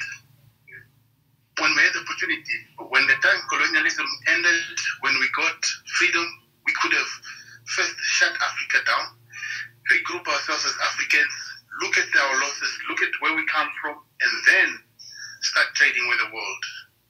They came back in many forms, like they talk about religion. As today, our minds are programmed in such a way that we are messed up with religion, that we forget our own customs and traditions, and we even call our customs and traditions witchcraft, something that existed for hundreds of years.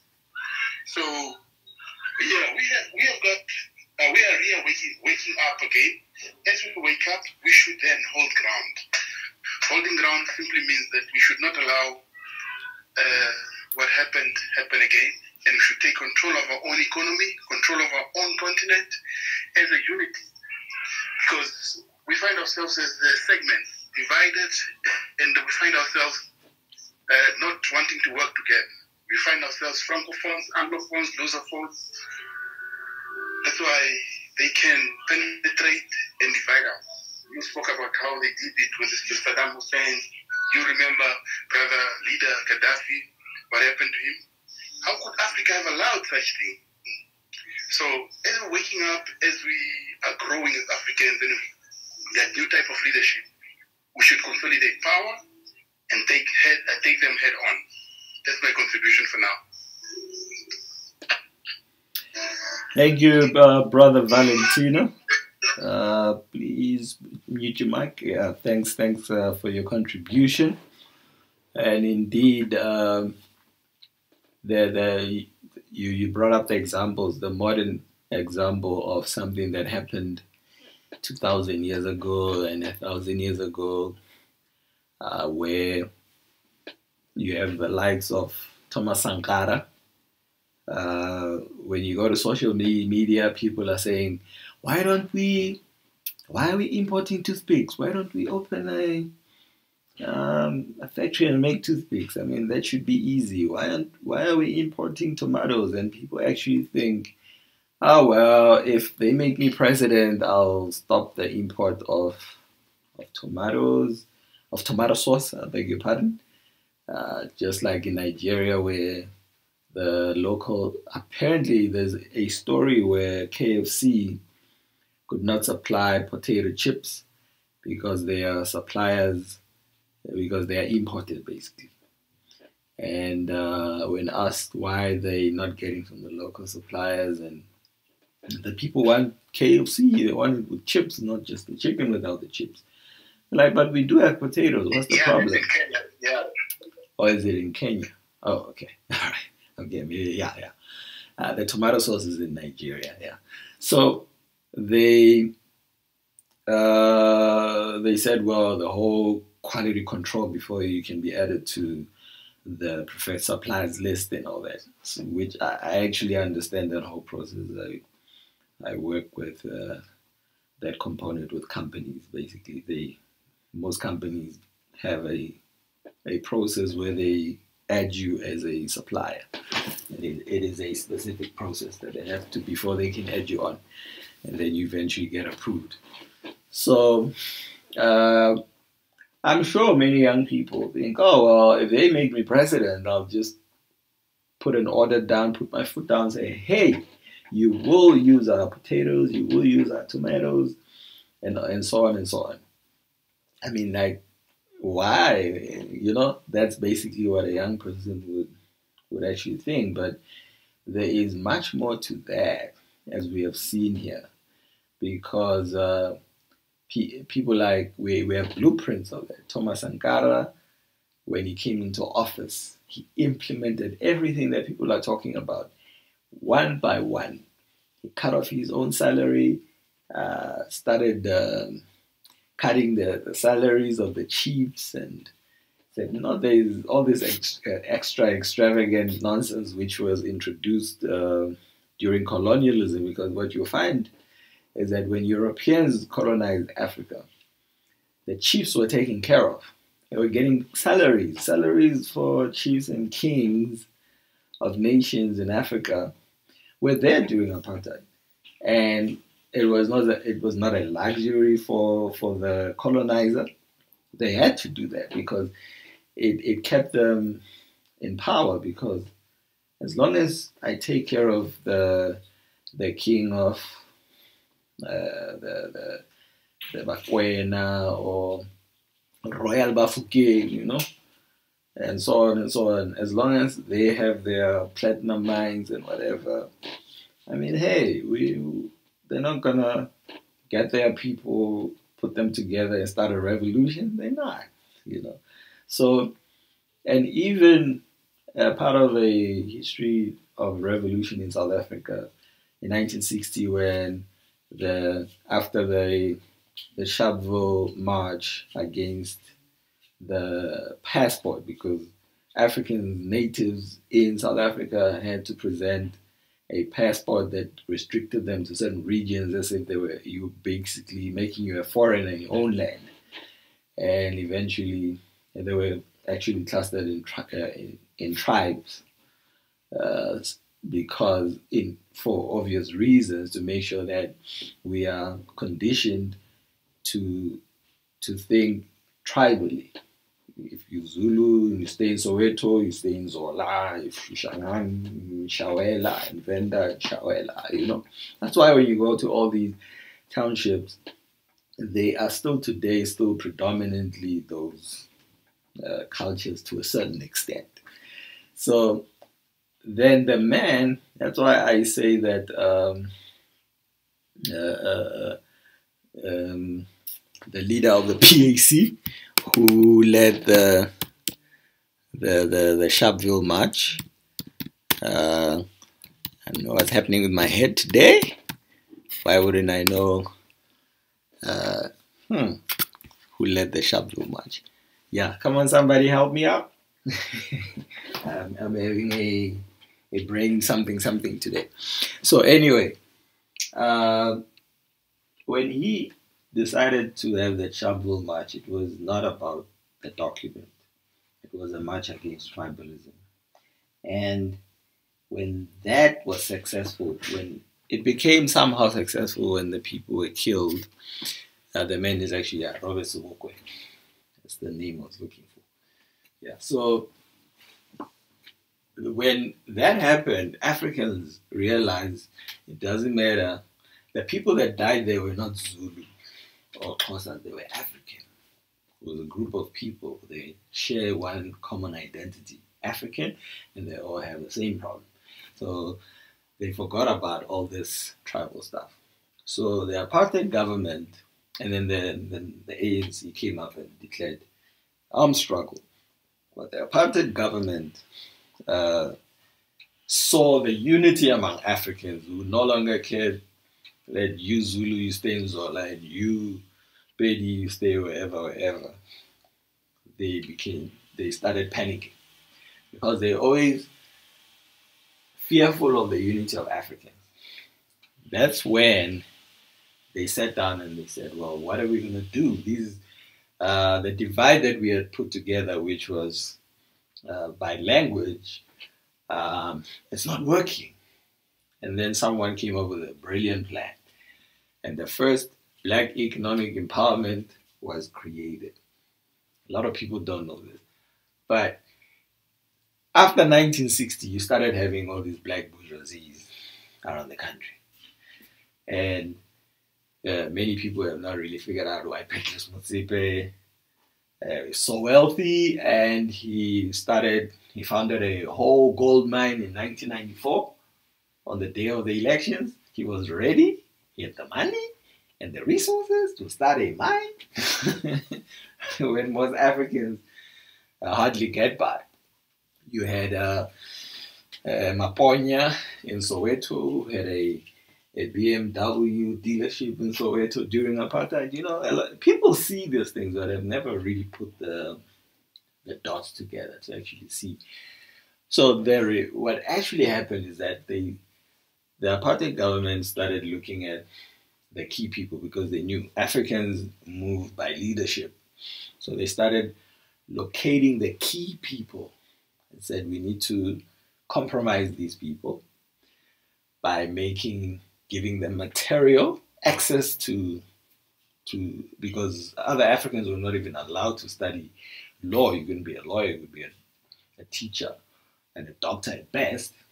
You know, headmasters during my parents' time, when you were a headmaster, you were today like I don't know, someone that owns a pharmacy. You were super rich, you know, silver spoon. That's what a principal was, children of the principal. So they then created these, and these became linked to surnames.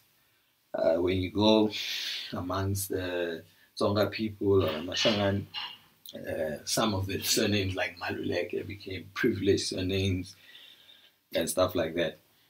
I mean, during apartheid, one of my uncles owned a chicken licking franchise. It's white man's franchise.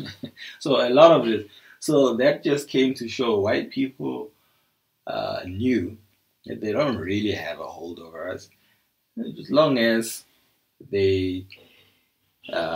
My main concern is the Zulu, the Venda, the Xhosa. If they can get me to just focus on that, then they're good. They can just continue, keep us busy, keep us busy with this tribalistic stuff. So yeah, and I think in closing, I don't see any other hands. So I think in closing, as I said, we need to close on a high note. Sorry, it's funny. Yes, Miss Mianda? Just before you close, Yes. maybe this is a question, just food for thought, or a question for another day. But when you look at all this, we have to also ask ourselves the question: what did independence look like, or what was it supposed to look like? Again, there's a book I read, I think it was 50 Years of Zambia by Sadanis. And reading that book, for me, opened my mind to the question, when we fought for independence, were we fighting to liberate our people, or were we fighting to take control of the systems that governed our people, in which case we were just looking to own the instrument of power as opposed to actually letting the people live free?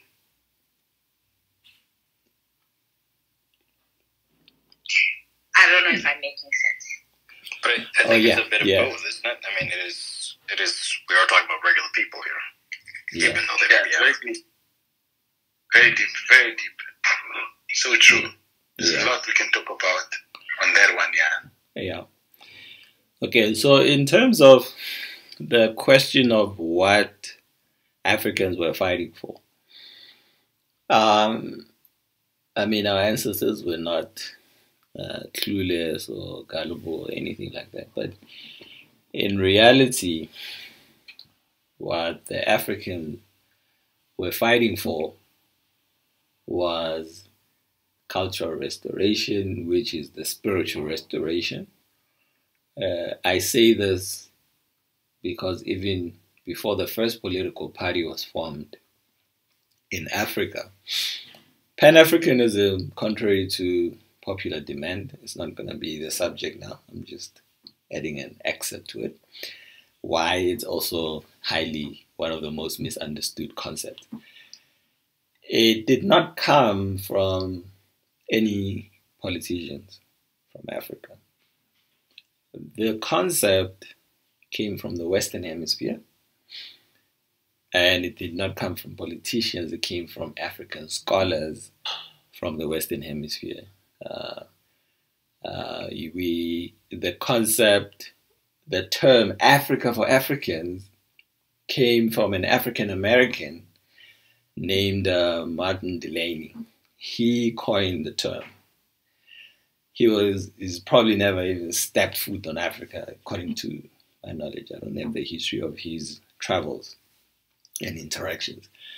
But why I'm mentioning this is that the original revolution came from the scholars, and the scholars focused on restoring African culturalism, because the concept of Pan-Africanism was not a political concept. It was a spiritual concept.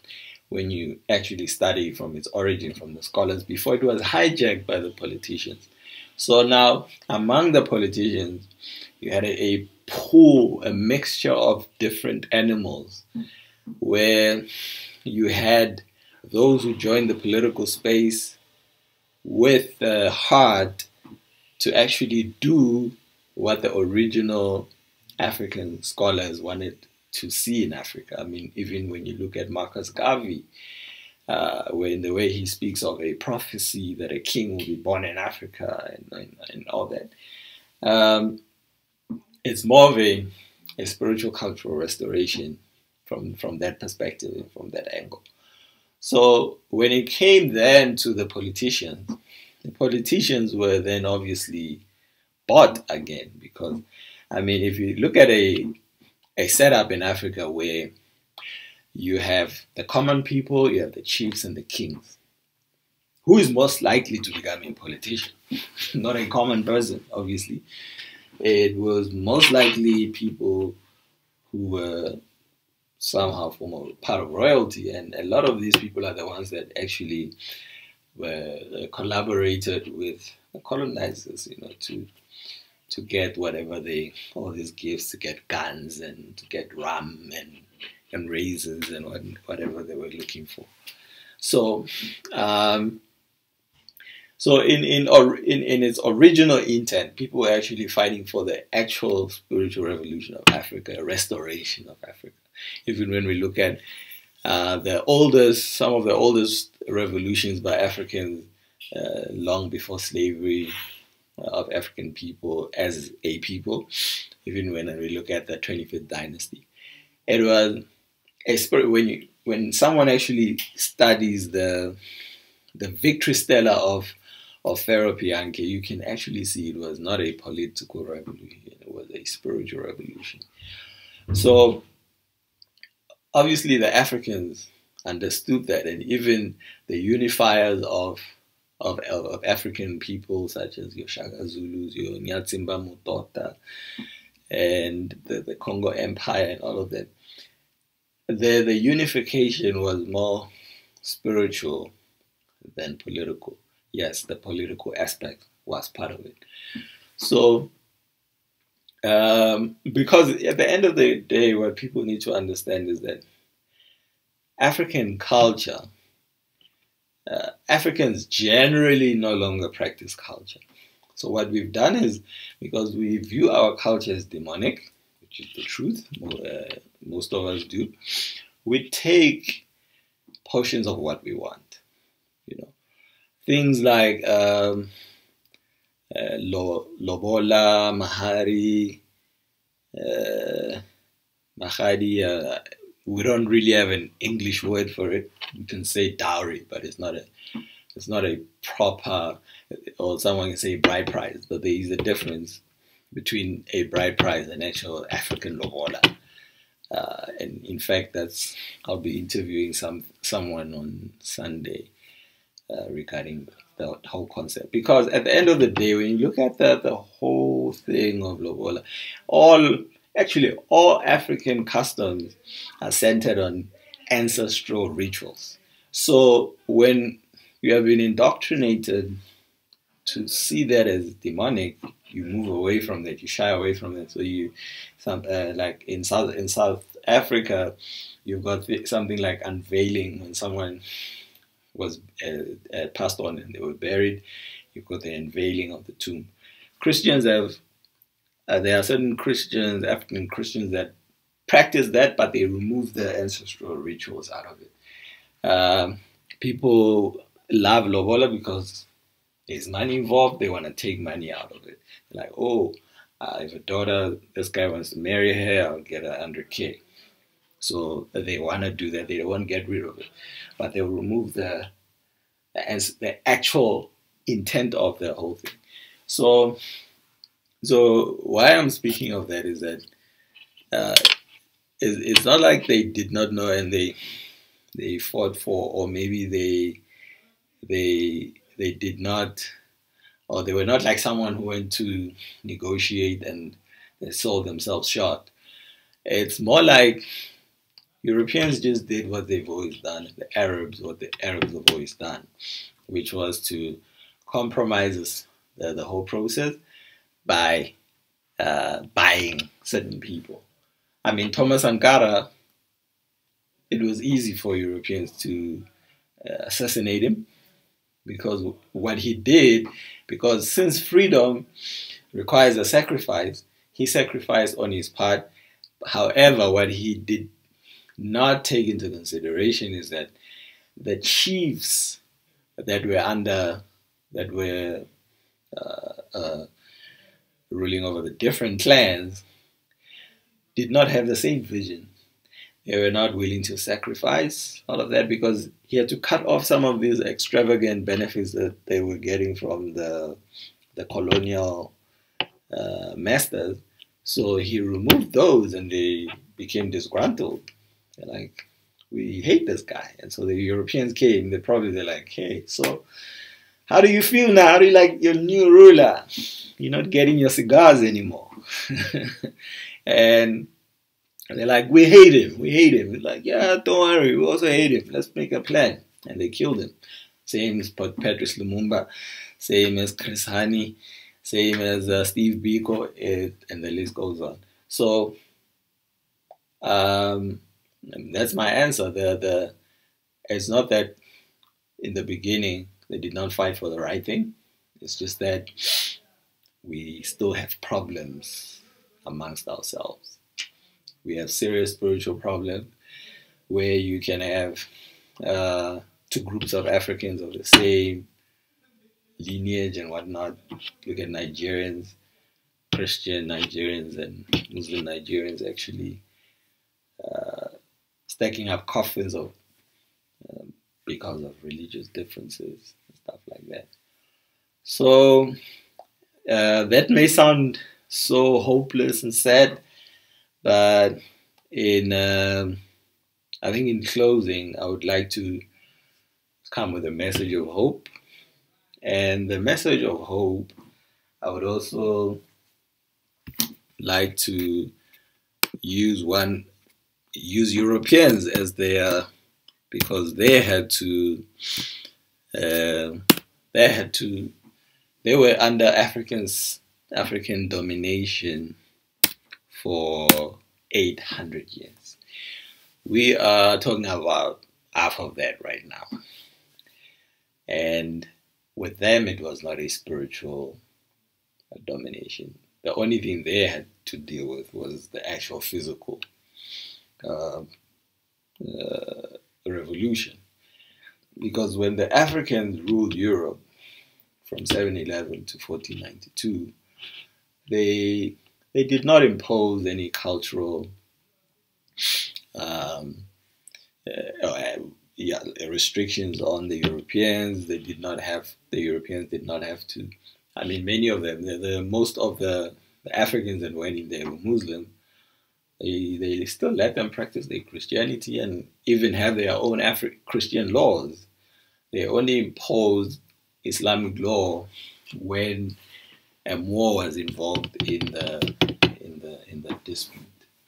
So, but one of the Europeans had a vision.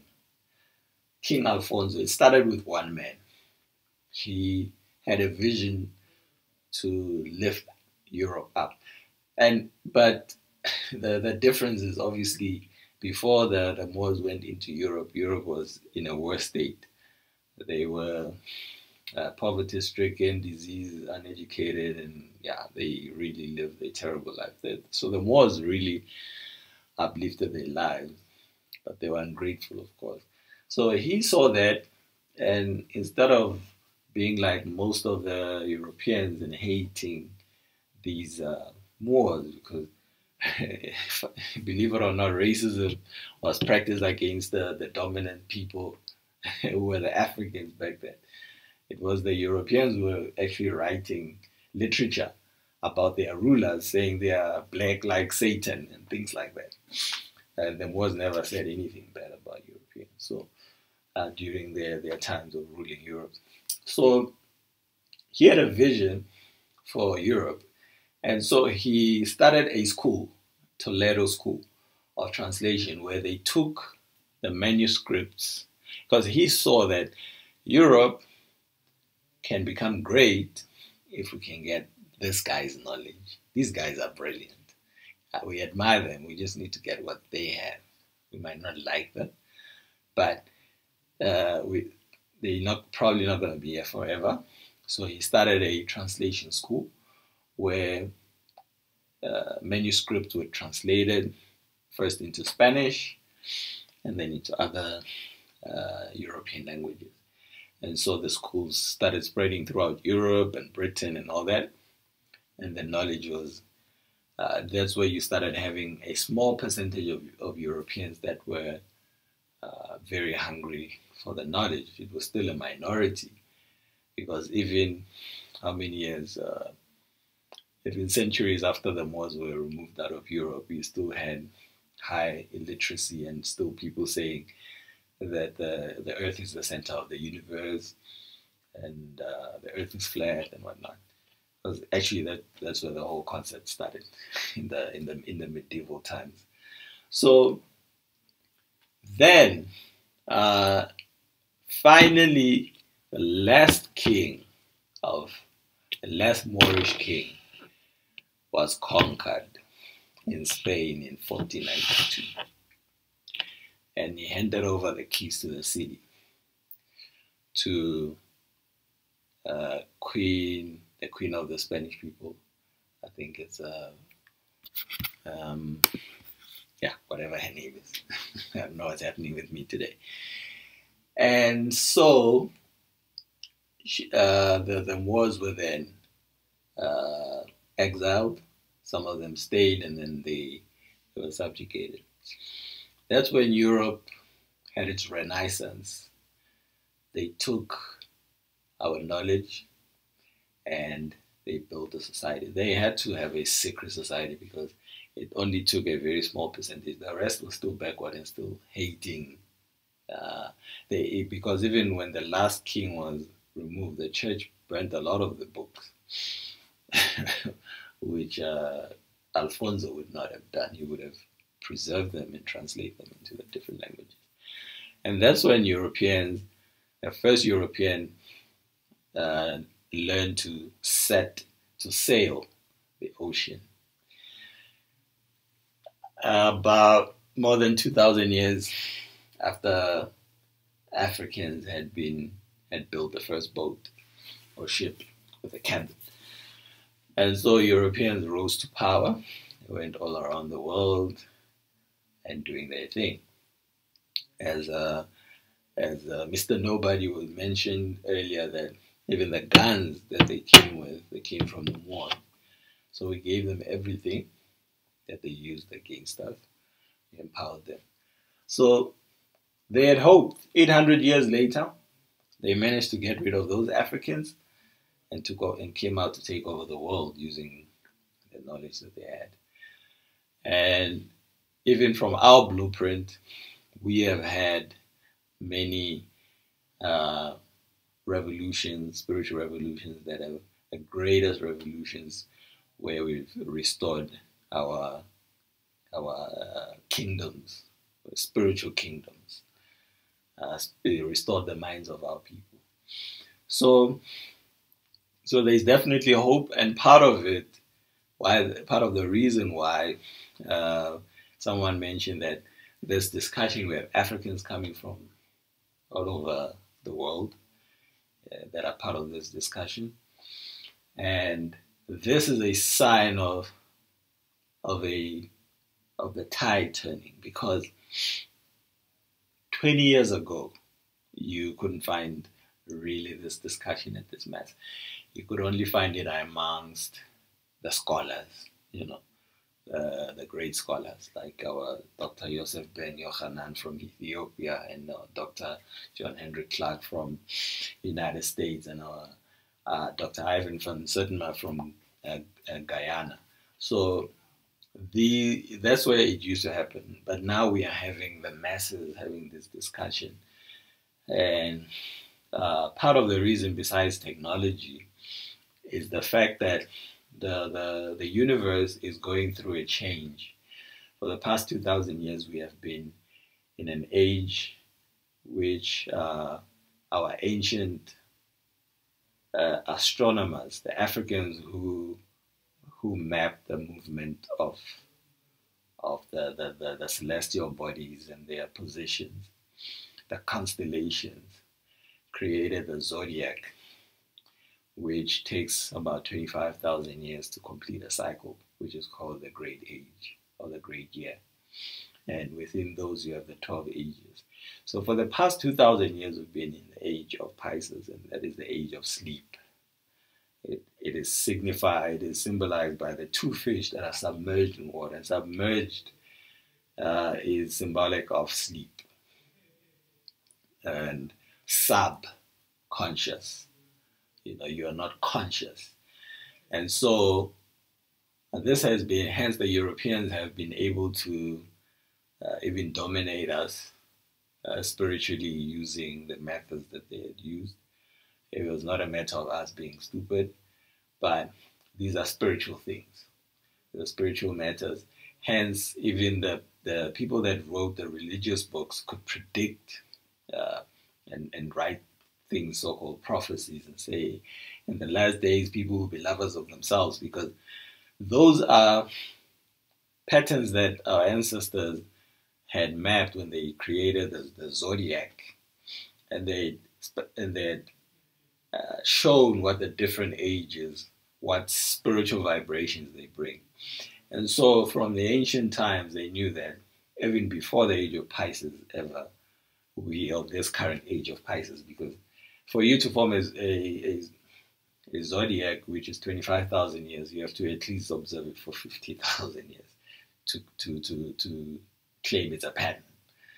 And so they had those, so it was prophetic. The zodiac is prophetic in itself, if someone actually understands it. And so it shows us that we have been in the age of sleep. Hence, people have been mentioning how religion has had a grip on the minds of Africans to a point of surrender.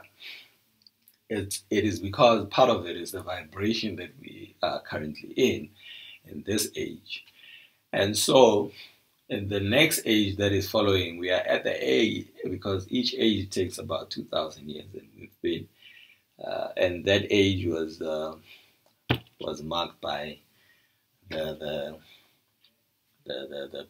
so-called birth of Jesus Christ, when the Romans restarted the time from zero, because they wanted the age of Pisces, their age, the age where they dominate, to become the beginning of time. So all these things are spiritual. We are under this vibration, and so there is awakening, and we are not all going to awaken at the same time. Some people will actively be on a path of awakening. Others will have to experience a rude awakening. I call the age of Aquarius the rude awakening, where you are sleeping, you are in your water, and the water is being poured out, because the age of Aquarius is the water barrel, symbolized by a man pouring out the water. So you are in that water as fish, and when the water is poured out, and that is a rude awakening.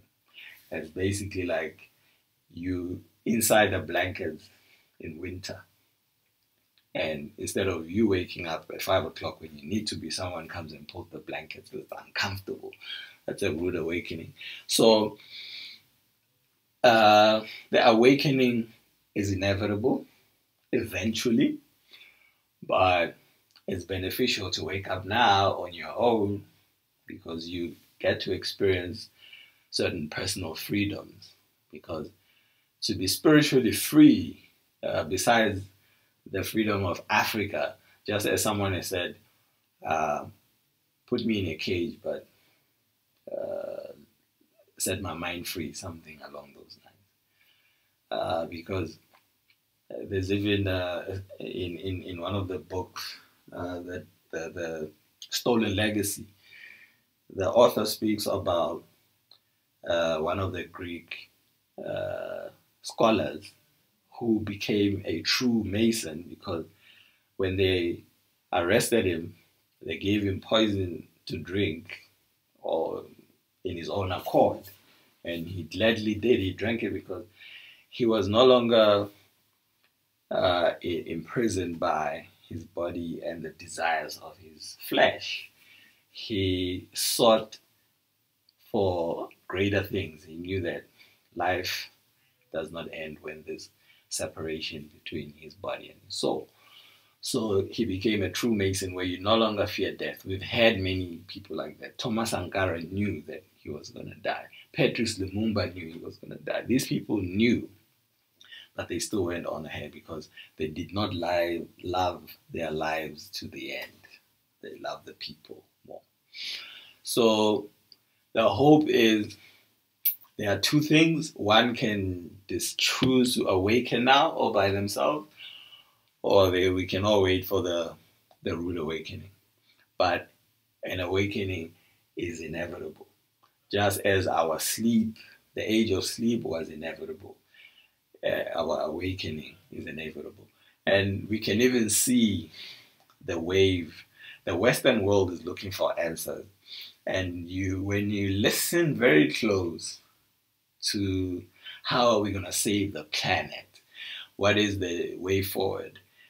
Since the past 2 decades, we've never heard of this drive for people to eat healthier, and we never heard the term superfood 3 decades ago and stuff like that. And these are nothing but African culture, because the solution to the diet, which is toxic, and people going back to the right diet, is basically African culture, what your grandmother is eating. That's why we who are here probably have grandmothers and grandfathers who are 95, 97, and 100. But we look around as our cousins are falling at age 35, 40, 45, 50. So the solution is our culture. And we can either be the leaders into the new age as we awaken, or we will have to follow the white man who will force us back into our culture and say, hey, let me introduce you to something new. And you're like, really? But this is what we've always been doing. So the hope is there. It will not always be winter. It will not always be sleeping time. That's why the Creator, God, has given us the seasons. All these are seasons, but has given us the more shorter seasons, like your 3 months or 4 months, summer season and winter and so on. These are there to show us that nothing stays the same, but everything in the world is a cycle. It goes and comes back to the same place over and over again. So unfortunately, the document is a bit too far. I was touched by one of the prophecies in ancient Egypt where they said, a king shall arise who is a son of the woman from the south. So there's a prophecy, and he will restore the kingdom, and so on and so on. So that's a prophecy that they had written. They could make that prophecy because they had the zodiac, which was created in Africa. So I hope everybody can see, and especially one thing that I have personally that I've benefited from studying our history is the fact that when we think of cycles, of seasons, your lifetime is a blink of an eye, and we've always been around. This planet, this universe has been around for billions of years. Where do you think we were? We've always been here. We come and we go. So I don't view seasons, and especially when you look at the ancient African spiritual system, while an initiate came to understand that their life did not begin at birth and their life does not end at so-called death. That's why when we look at African languages, the concept of death, the philosophy is that there is no death. There is just life eternal that goes we go and we come back. We go, we come back. So yeah, so I that's basically that from me, and I will take one last speaker, Sister Zanele, and we'll then close the conversation. And we will speak of we'll have another discussion probably next week, same day, about the solution. We've spoken about the problem, but it's more because problem solving is about understanding the problem more than getting the solution. Yeah. Yes, Sister Zanel, you may speak.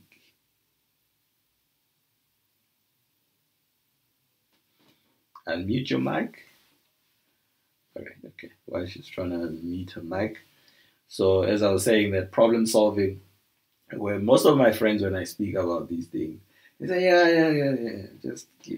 So what's the solution? You keep telling us this doesn't work. Politics will not work. This is not going to work. Yeah, what is the solution? And I tell them that the solution is actually understanding the problem. 1994, we were given a solution which was called the Rainbow Nation in South Africa. We were told education is the solution. Go and get a degree. We're told political freedom is the solution. But all these solutions, people celebrated their independence because they thought that was the so-called independence. They thought of political independence. They thought that was the solution. And our people still believe that political power is the solution. If we can have that guy who said we will get the land back, if we can have him as president, we're done. But our problem, when we then understand that in actual fact, based on the discussion this evening, we've established that the problem was we were defeated spiritually. So the solution cannot be political. You cannot throw money at a spiritual problem, you know. So, Sister Zanele, okay, looks like she became shy on us. All right, I'd like to thank everybody for their contribution, whether it be speaking or listening. And I will end the discussion here. Thank you very much. And anybody that's interested in hearing about or listening to the interview about Lobola, Mahadi, in Swahili is Mahadi. I don't know in any other language. You can Google it if you want to know what I'm talking about. But that's basically when in African culture, when you want to take a wife and then there's negotiations that happen in the process and whatnot. So that has been corrupted, just much like every other African custom has been corrupted. So we're going to get to the actual root and the proper way of doing it and understanding why our ancestors created the custom in the first place. So yeah, that will be happening on Sunday. I'll be announcing the time on my timeline. All right, thank you very much. Peace and blessings, peace and black power. May everybody have a great weekend. Much love. You too. Thank you, sir. Oh yeah. Yeah. Thanks. I'll be posting this discussion for revisiting on my YouTube channel. Thank you very much. Peace.